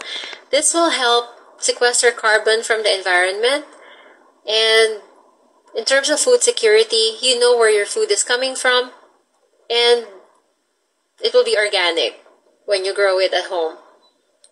Compost. Compost your food scraps and your yard waste and anything that is biodegradable. It will help enrich your soil as well without using fertilizers. Replace. As their life cycle comes to an end, replace plastic items or containers with more durable, sustainable options such as glass, bamboo, or stainless steel. Join your city's sustainable committee. If your city or your barangay doesn't have a sustainability committee, talk to your elected officials on the merits of having a sustainability committee. If not, organize and engage your neighbors and friends into living more sustainably. Not included in that list is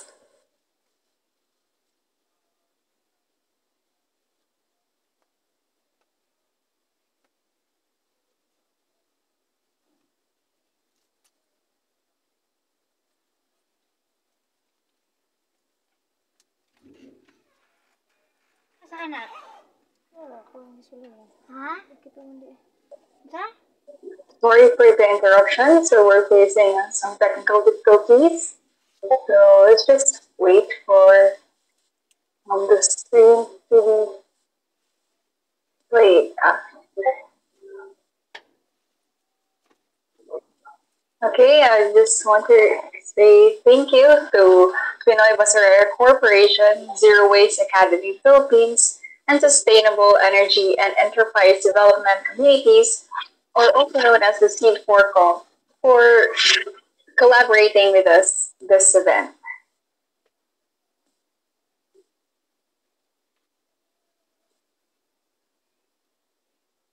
And also, I'd like to inform everyone to please stay until the end of this webinar to access to sign out and evaluation forms. Keep a close eye out for the link, which will be sent after the last speaker's open forum.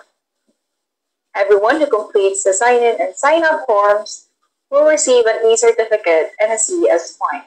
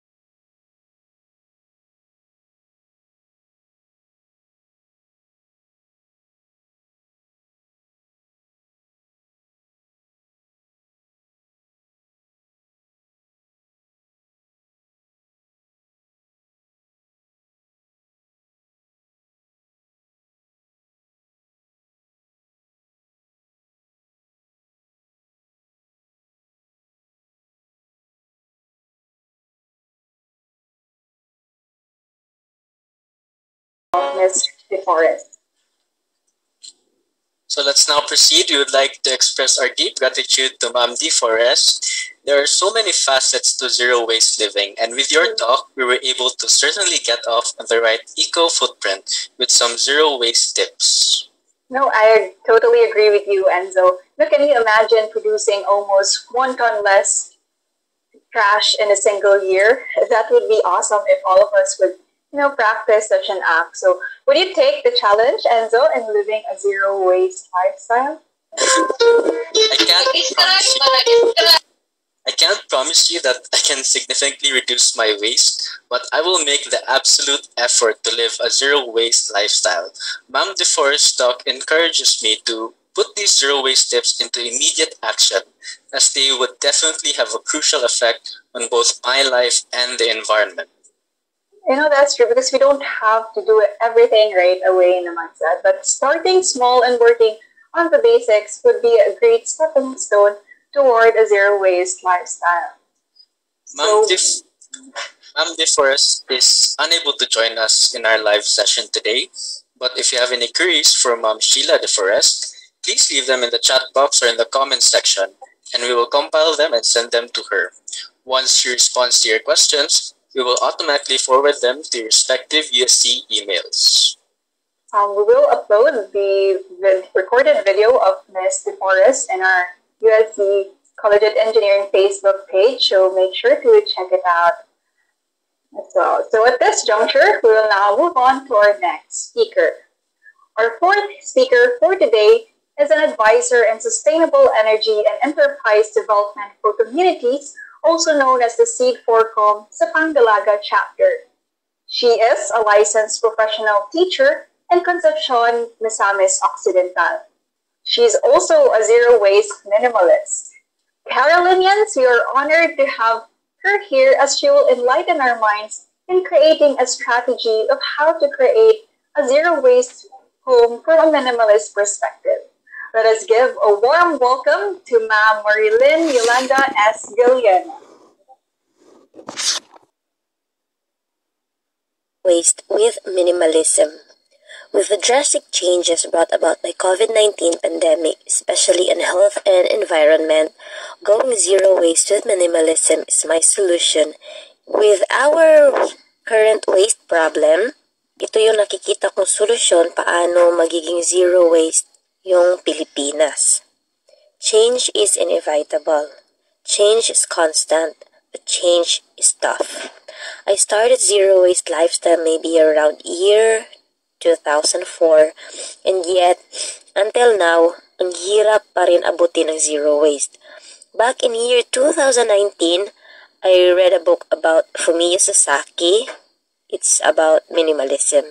After reading all books with similar content, I realized and decided to become minimalist and combine zero waste with minimalism in quest to attain the zero waste lifestyle. Kasi with minimalism, it's a lifestyle that eliminates the unnecessary and focus on what really matters in your life. Kaya paunti-unti, malilesen na po yung kalat natin sa ating sarili. Sa minimalism and zero waste kasi merong basihan or rule paano ka magiging minimalist and paano ka magiging zero waste. With zero waste minimalism rules, ang dami mong i-let go para ma-accommodate mo yung mga bagay na mas maganda and mas importante. With these rules, ang daming mga bagay na di mo na matatapon at dahil wala ka nang masyadong binibili. Refusing is the best way to go zero waste. You are creating a positive change in yourself by assessing and evaluating what truly matters. Minimalism will help me dissociate from social norms, especially in consumerism in this digital age. Disclaimer lang po, I am not referring to the brands and companies on these pictures na nakikita ninyo, but I am referring on the items and the waste or clutter they create. When you refuse to buy these or limit your consumption on these, according to the law of supply and demand, mas liliit po yung kalat natin. And our natural resources and environment ang makaka-benefit ng mabuti. Invest in yourself. Going zero waste with minimalism is mahirap. Lalo na lahat na nakakapaligid sa iyo ay nagiging kaaway mo na dahil di ka na nila gets. Pero dahil malayo pa ang lalakarin natin from zero waste, I have to invest in myself first. I have to endure the process and let everyone testify my sacrifices are worth emulating. I first invested in making time for my lifestyle and advocacy para makita ko na yung progress and eventually ma-reach ko na yung goal ko. Kahit gaano ako ka-busy sa school, I always find time to maintain and establish actions to promote and sustain zero waste. I started zero waste living way back 2004 and minimalism last 2019, and yet the challenge is heightened every year.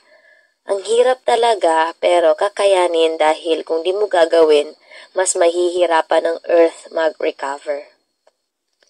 After long years of sacrifice, abstinence, and persistence, nag-invest na ako sa karelasyon ko. I started out with my family and then friends, neighbors, and then with communities. Matagal-tagal din bago nila ako sinuportahan, subalit napakasarap pala talaga kapag nag-harvest ka na sa mga itinanim mo. This pandemic, I started to invest in the young. According to Proverbs 22:6, train up a child in the way he should go, and when he is old, he will not depart from it. Little by little, tinuturuan ko silang magtapo ng tama, maging responsibilidad sa trash nila, and mag-motivate din sa ibang bata. After my trainings from Climate Reality, the goal of Zero Waste Philippines ay sobrang mahaba pa at matagal pa. Ninais kong mapabilis ang daloy at movement nito sa pamamagitan ng pag-a-advertise, pag-promote, and pagre-recruit. May mga ibang taong gustong mag-zero waste pero nahihirapan kaya gumagawa na lang ako ng mga strategies para makapag-zero waste sila paunti-unti. With zero waste minimalism, going zero waste this pandemic is very possible. Much possible kapag inaraw-araw mo. We can only predict our future by the lifestyle we have today. So I dare to be a zero waste minimalist because I only want to see results of a cleaner, greener, safer earth, and gusto ko maging significant yung existence ko. Maraming salamat po! Thank you very much for that eye-opening presentation, Ma'am Juliana. Evidently, minimalism is a great practice for ridding yourself of life's excess in order to concentrate on what's important. I could not agree with you more, Maria. Unfortunately, Ma'am Gilena is unable to join in our live session today. But if you have any questions, please leave them in the chat box or in the comments section, as we will collate them and send them to Miss Gilena via her email. Once she responds to your questions, we will automatically forward them to your respective ESC emails. We're down to the last two speakers for today's webinar. Wow, we've come such a long way already, Enzo. Yes, it's really necessary because Earth is the only home that we have, and it provides air, heat, and other necessities for us and all other animals that are fundamental to our health, quality of life, and survival. No, we are truly honored to have these distinguished speakers who advocate in protecting the natural environment. So moving on to our program, we will now introduce our next speaker. Today's fifth speaker is the Project Coordinator of Sustainable Energy and Enterprise Development for Communities, also known as Seed for Com. He's the Chapter Coordinator of the Seed for Com in Metro Manila. He is also a climate reality leader, having received training from former U.S. Vice President Al Gore during the July 2020 global training. He is also an advocate and a lover of Philippine biodiversity, particularly Philippine native flora. In addition, he is currently the project leader of C4Com's Food Security Project in urban permaculture farming in Quezon City and North Caloocan, which incorporates women empowerment and inclusive community growth.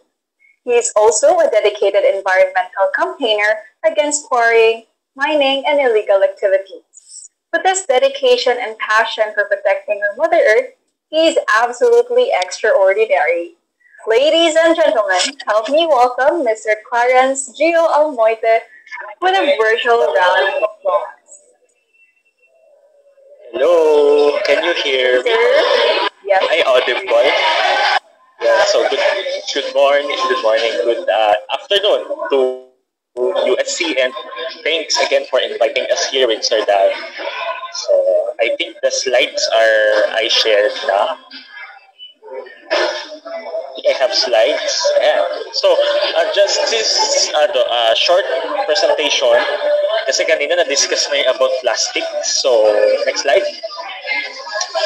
Yan, meron na kayong background on plastic. So, ito, Philippines is one of the 17 megadiverse countries, which means it houses to 80% of the world's biodiversity. So almost all animals and plants can be seen in the Philippines. No? With that, next slide. Tayo rin ay isa sa hottest of the hotspots na kung saan marami ang activities na nagkukos ng extinction, no? High probability of species extinction. No, yan ay due to different activities, man-made or natural activities. Next slide.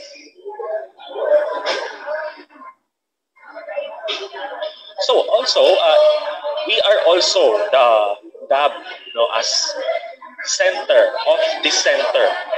of the world's marine biodiversity. So tayo ang center and nasa atin din ang center. So it is in Batangas, in Verde Island Passage, just south of Manila, of Metro Manila. So it is rich in marine biodiversity. Okay, next slide. course, our natural resources, these biodiversity products, it has its own, or it has its distinct values, no, that contributes to large percentage of the Philippine economy. Okay, it's billions. Okay, next slide. So with that, due to high number of biodiversity, due to that very proud moment on biodiversity in the Philippines, we are also prone to different damages. You know, the principal drivers, habitat loss, climate change, which is the larger aspect, the larger problem, the umbrella of all the problems. Over-exploitation of species, this is the over-extraction. Invasive alien species, introducing one species to a new environment, which is very bad. And of course, our topic, pollution. Next slide.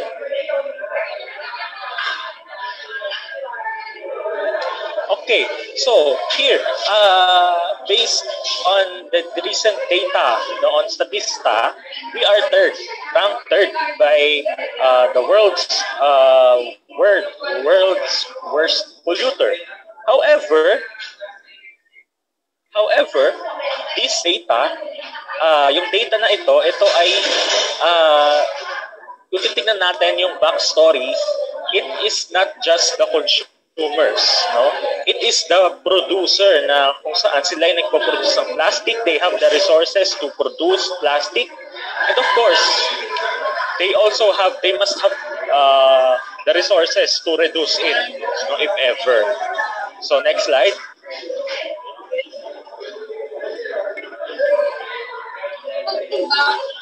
Okay, next slide.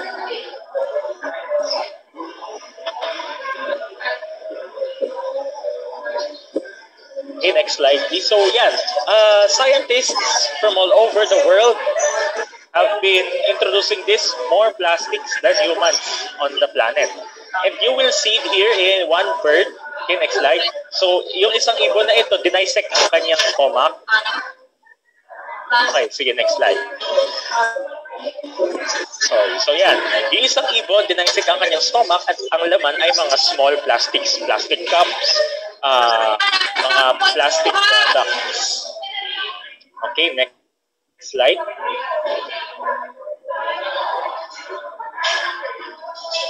And then, dumating na rin sa point na yung biodiversity natin, specifically the birds, they are looking for food. Puro plastic products na yung kanila nakakain, nako-consume nila. Okay, next slide. And then this one, the most, ito yung bumida, no? Na ang diet ng isang pawikan, ang diet niya, kinakain niya ay mga jellyfish. So, itong plastic na ito, na-distinguish niya as jellyfish, pero nakain niya ito. So, na-consume niya. Okay?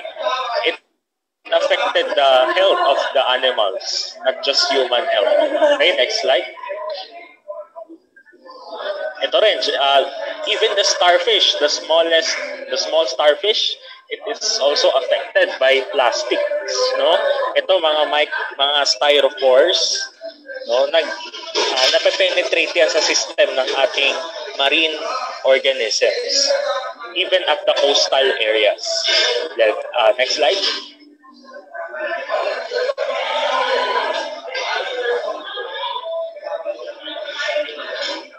However, we are considered as the first, no, in terms of clean-up participation.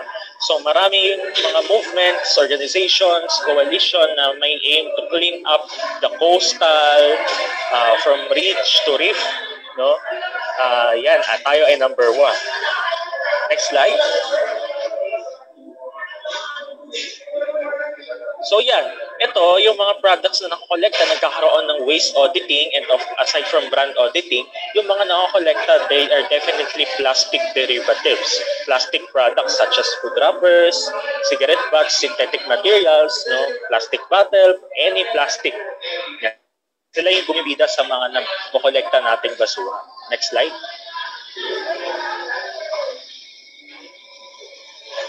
Yan, so even the balloon itself ay isang synthetic material na nakaka-apekto sa ating environmental health. Next slide.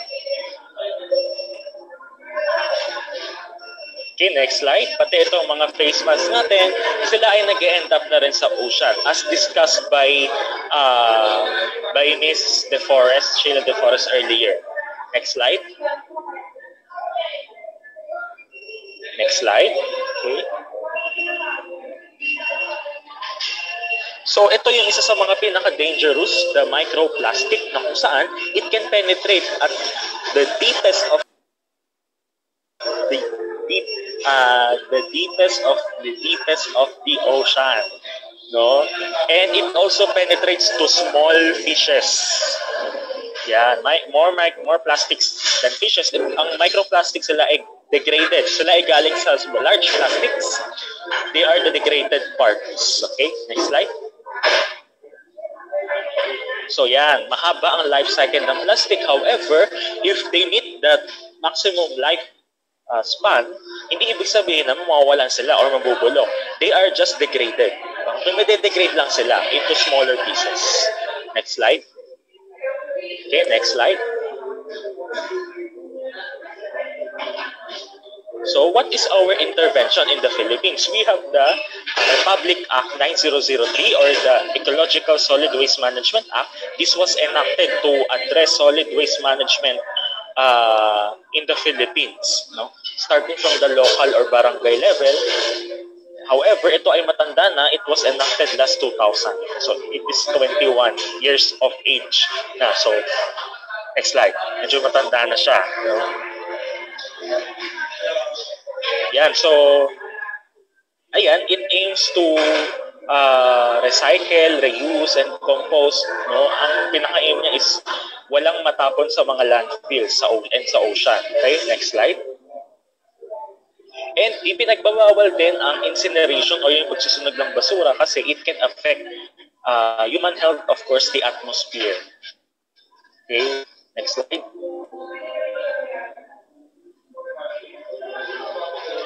Okay, next slide. Marami mga typology ng waste. According yan, nakadepende siya on the national perspective. Next slide. Ito, binibigyan ng power ang LGU, okay, to address these waste management concerns. Okay, next slide. Okay, next slide. So yan, so we should treat our waste as a resource, so not a garbage. So itong mga basura natin, hindi dapat siya mag-end up sa landfill, mag-end up sa ocean. Ito dapat ay mag-end up sa useful way, no? To improve way para sa ating lifestyle din naman ito and para sa earth, para sa planet, no? So yung mga basura, may mga iba na nagagamit pa na pwede pa nating magamit.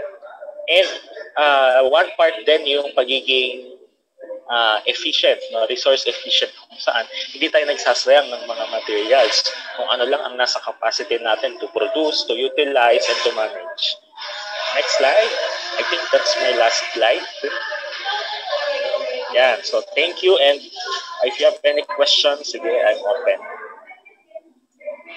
Thank you so much for that very insightful talk, Mr. Clarence Gio Almoite. Your talk on plastic pollution and marine litter and how they affect Philippine biodiversity will certainly inspire students to take initiative and find ways to strive for a sustainable future. All right, now we will hop right into the open forum for Mr. Clarence. So guys, just type it in the chat box or in the comment section in our Facebook Live for your question to Mr. Clarence. We will give you a minute to drop your question.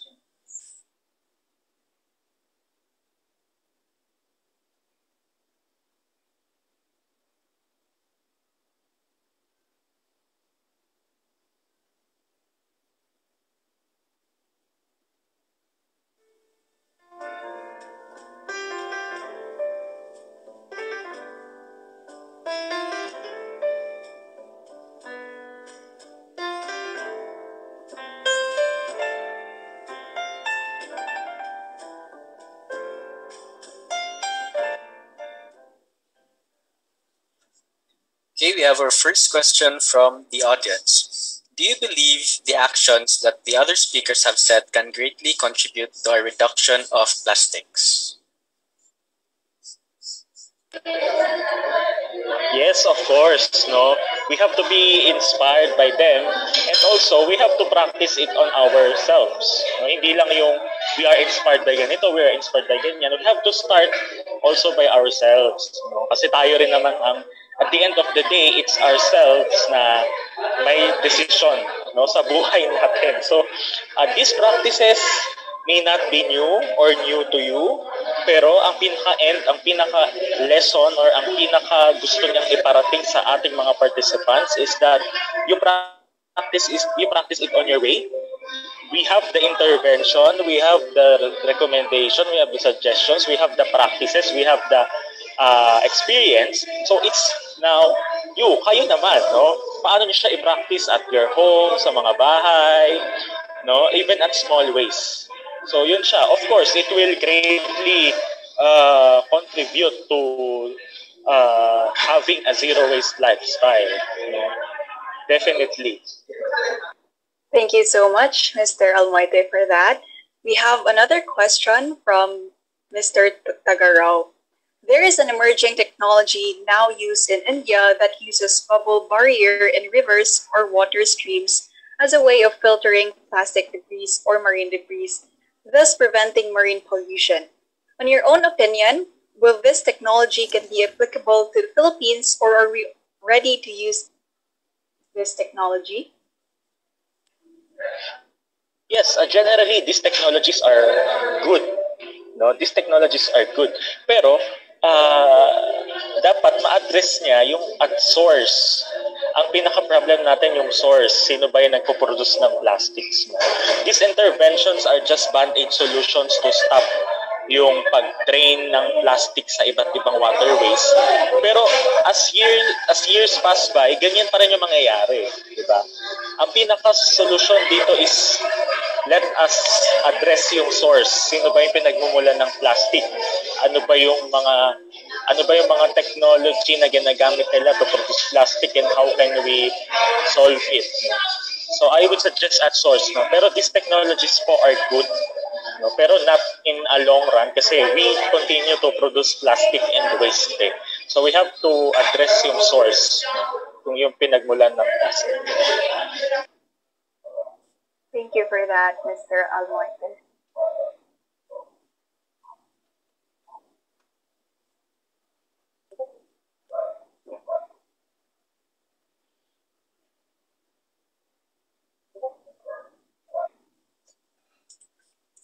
And that concludes our open forum. Thank you so much, Mr. Clarence G. Almoite, for taking the time to answer all of their questions. I'm certain that they have fully grasped the message you want to convey in your presentation. We're down to our last, but definitely not the least speaker for today. We've learned a lot from the 5 speakers, and in addition to this speaker, we will definitely garner another useful information that we will apply in our daily lives. Our last speaker for today is the Country Coordinator of Philippine Waste Platform, Executive Director of Sustainable Energy and Enterprise Development of Communities, also known as SEED4Com. He's the Chairman at Zero Waste Academy and General Secretary of the Philippine Marine Environmental Protection Association. Please help us welcome Mr. Dan Diaz. Yes, thank you very much, Lorenzo, and thank you, Maria, for this hosting this partnership with SEED4Com and University of San Carlos, the College of Engineering Council College, right? As well as our corporate partner who is helping us in the city of Cebu, in tackling our solid waste, Pinoy Basurero Corporation.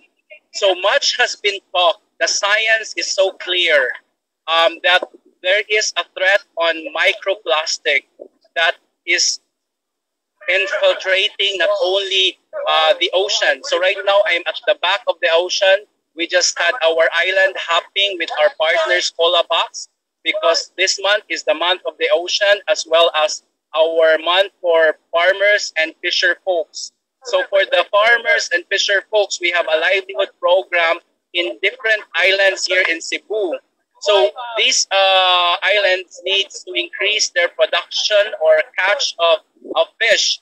And at the same time, we have a program that we are implementing since 2015 on cleanups. So aside from cleanups, we do what we call prevention and collaboration. So in the islands now that you can see here, that's already like Bohol.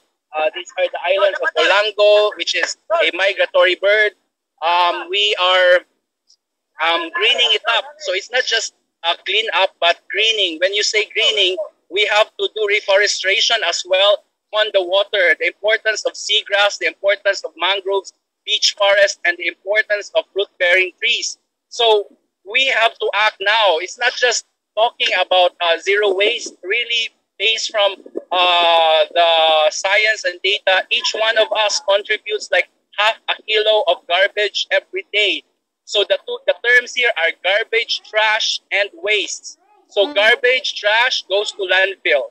Waste is a resource. So we have to identify these two items. And we know based on the waste analysis characterization study, more than 50% are organic waste. So the solution is do compost, do bokashi, and to prevent plastics, containers, packaging, grow your own food. That's why we have this Food Gardens movement launched last year. We have this Masters Farm. We have seed farms in QC and in Caloocan with PWD. We have to do that as well. Starts in our home and limit this generation of waste. So the important thing here is not segregation. The important thing here is reduction. So zero waste is how much waste are you contributing each day? With the COVID pandemic, are you buying online? Are you buying with so many packaging? Or are you cooking? Are you growing your own food? Because the moment you do that, you save money. Zero waste doesn't have to spend so much money with technology. You don't have to invent another machine because that's a correct way, right? But the prevention, as Enzo's mentioned, really look at the source. And then Bernard mentioned about turning this kitchen waste into bokashi. And Sheila talks about a way that we can do. Like right now, this eco bag is made from a textile from this industry in MEPSA, made by our young people, and it creates jobs. I've been using it now for a year. This was during the time of COVID, where we gather all these textiles to make, face masks, these bags, and sell them online as an enterprise for the community. And then farmers, we sell their products online as well as our fisher folks. So it should create entrepreneurial activity that will help our vulnerable communities. Look at those small islands. Their problem is not on segregation. Their problem is there's no collection. How can you collect all those trash with a low budget and then transport in the city? Who's gonna spend? So everything that they buy from the mainland just been thrown into the ocean. That's why we also have this campaign. I think San Carlos, we have a partner with civil engineering with the eco bricks, the plastic single use, and put them into this bottle, and we create green spaces. This is not a final solution, but we cannot really avoid because the companies keep on producing the single-use plastic. The only way to live this movement is to recruit. The last R that we're talking is recruitment. We have to recruit. Those who are watching us, we're like 100 on the Zoom, and maybe Facebook is gonna record it, make it viral, share it, and recruit everyone. Be aware that all our trash is just on the planet Earth. We're not throwing trash to Mars. So now China has landed in Mars. Now Israel, in the Miss Universe, talks about face mask that she wore as a gown, and the national costume is the face mask. So we are now being wrapped with plastic because we keep on choking the planet with plastic. Nature is, attacking us again by, covering ourselves with face masks and face shields. And to lessen the spread of this virus, we make sure these plastics are not being thrown anywhere. So you keep it in your home, put it in this eco bricks as a solution, because when you introduce technology, you need machine, you need people, you need manpower, etc. So my last point is this: increase composting and increase recycling rate. The Philippines should have a deadline. The Philippines should have a target, like in 2030, there should be what? What's the transition on this single-use plastic? And the substitute is aluminum tin can. Aluminum tin can in all the refreshments, because these tin cans are of higher value and these are recyclable and these can be used all over again. So stop these sort of plastics that can be recycled, but it's only 9%. And here in the city of Cebu, there are only less recycling industry, you know? So you have to do this archipelagic solution. If the local government cannot solve these problems on different type of ways, then ban it, no? Ban, give them a deadline. Since we cannot manage it, so better remove that. So we have to also redesign, as engineers watching us, redesign of this packaging, redesign that this will last, redesign that they are repairable. And in that way, we lessen the residual waste and we lessen this trash that goes to pyrolysis, close burning, and lessen in the landfill. So go local, and we know we're so happy that Enzo from Europe, he had made time to be with us, telling us the direction of the world on waste management, because here in Europe, I've been there and appreciate what they have been doing. And the US as well has to take, you know, this responsibility of not burning so much carbon emission, because this small island like the Philippines are suffering from impacts on this global warming. So to end, stop talking, stop zooming, let's acting. Let's act that every day we lessen our waste, we reduce, and we refuse. Thank you very much to all of our speakers who are been part of SEED4Com, and to the organizers, the University of San Carlos. Thank you for this wonderful opportunity to amplify our message. It's not just message, it's not just talking, it's acting. If you want to volunteer and live the zero waste, like our page, SEED4Com, go to our Zero Waste Academy Philippines, and let's continue this dialogue through action. Thank you very much. And I don't need to have question and answer because we have a limited time. So it's about time to act. Thank you. Thank you so much for your extensive talk, Mr. Diaz. Your influence and the urgency of how garbage, trash, and waste are dangerously accumulating will undeniably motivate students and Filipino citizens to be fully aware of these problems, to take action, and to find ways to help solve or alleviate these issues.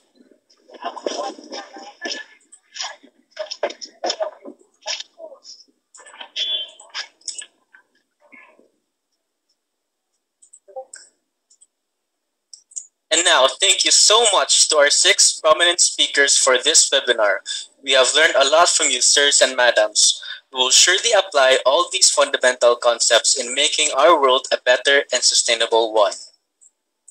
We would also like to extend our gratitude to Pinoy Basurero Corporation, Zero Waste Academy Philippines, and Sustainable Energy and Enterprise Development for Communities for collaborating with us and making this event possible.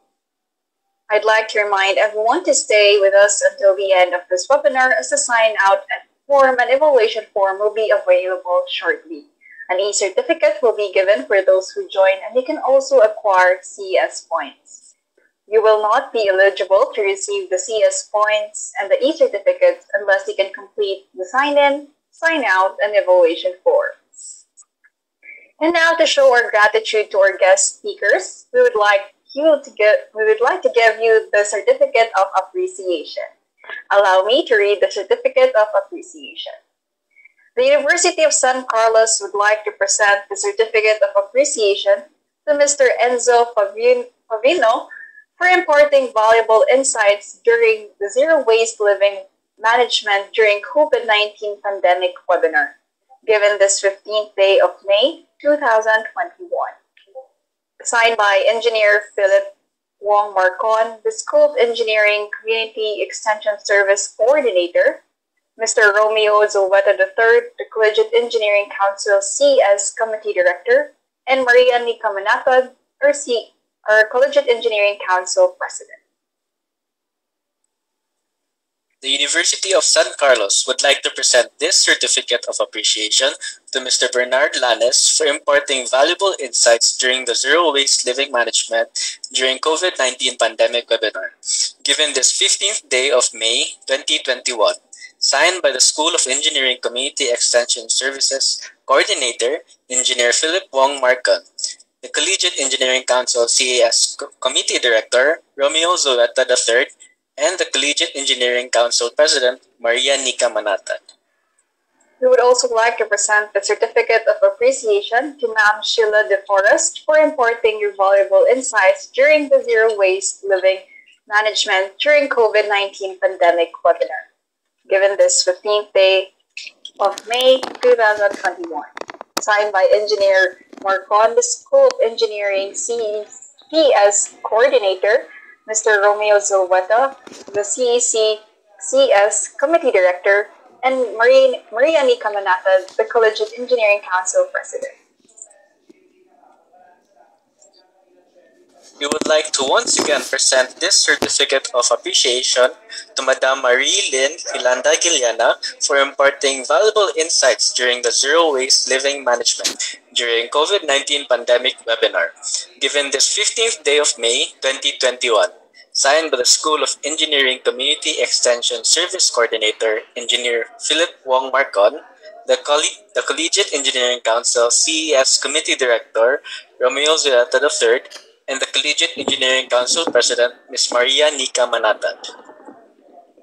This certificate of appreciation is hereby presented to Mr. Clarence Gio Almoite for imparting his valuable insights during the Zero Waste Living Management during COVID-19 pandemic webinar, given this 15th day of May 2021, signed by Engineer Philip Wong Marcon, the School of Engineering Community Extension Service Coordinator, or Collegiate Engineering Romeo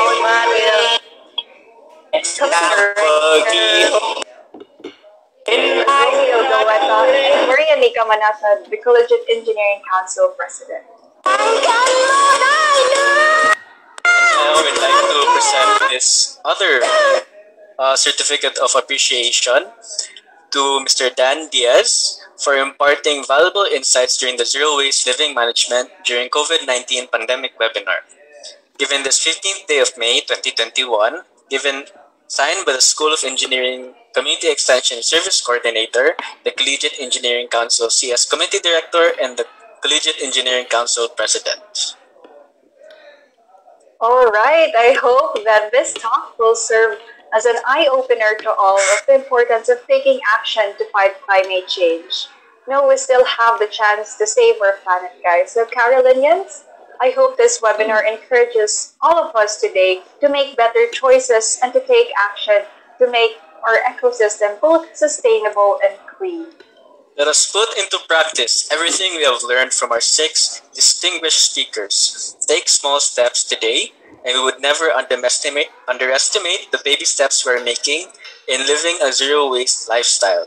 As the famous quote of Tao Te Ching says, "A journey of 1,000 miles begins with a single step." The process may seem to be too difficult, or the goal is just too far away and there's too much work to be done, but the only way to achieve something really huge and ambitious is to constantly take one small step at a time.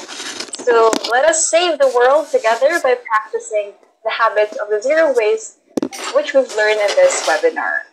As this event is coming to an end, I would like to call on Engineer Philip Wong Marcon, our SOE CES Coordinator, for the closing remarks.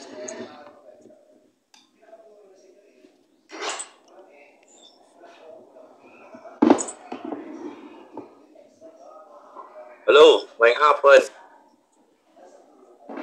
Thank you for the Collegiate Engineering Council for this zero waste webinar, and hoping that everybody who attended this would really understand and really felt the urgency of our problem now. This is not only local, but I think also global. And it's really in the hope that with this learning we have just absorbed, we can start individually that we should start generating zero waste. Maybe approaching zero waste, actually. It's like Six Sigma in industrial process. You cannot really achieve Six Sigma, but it is the continuous process. It's a continuous process. So, like us reducing our waste, it's a continuous process until such time that we can really avoid generating one. So let's focus on our target of helping our planet Earth survive. No, so it has so much. We have biodiversity issues. We have climate change. Then now about waste generation, especially plastic. So expect some more action on our School of Engineering, especially on our community extension, to really support our advocacy in environmental sustainability. So this sem, as you notice, we have so much education to prepare ourselves that once we go face to face, we will really go to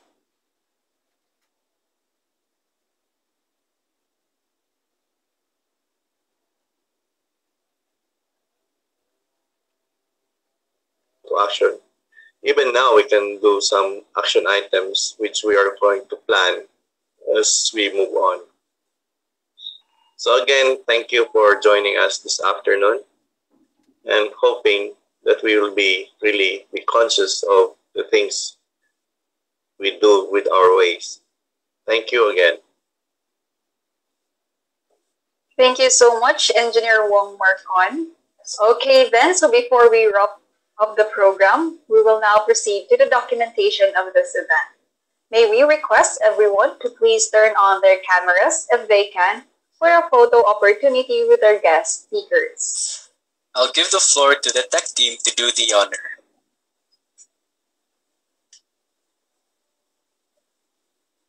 Kian Krita, you may take the floor.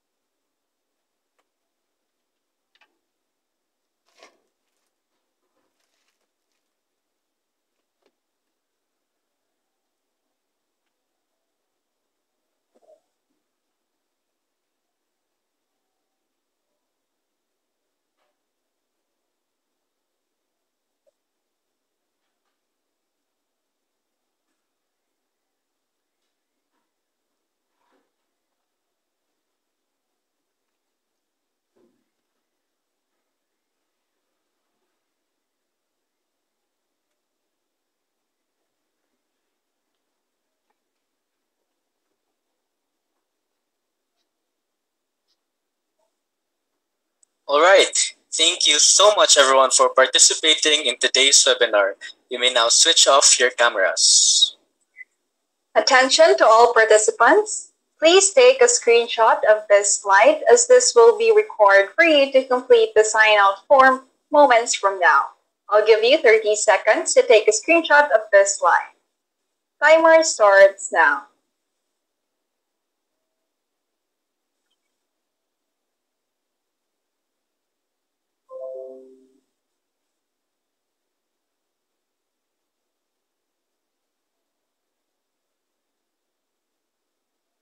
Okay, that's it.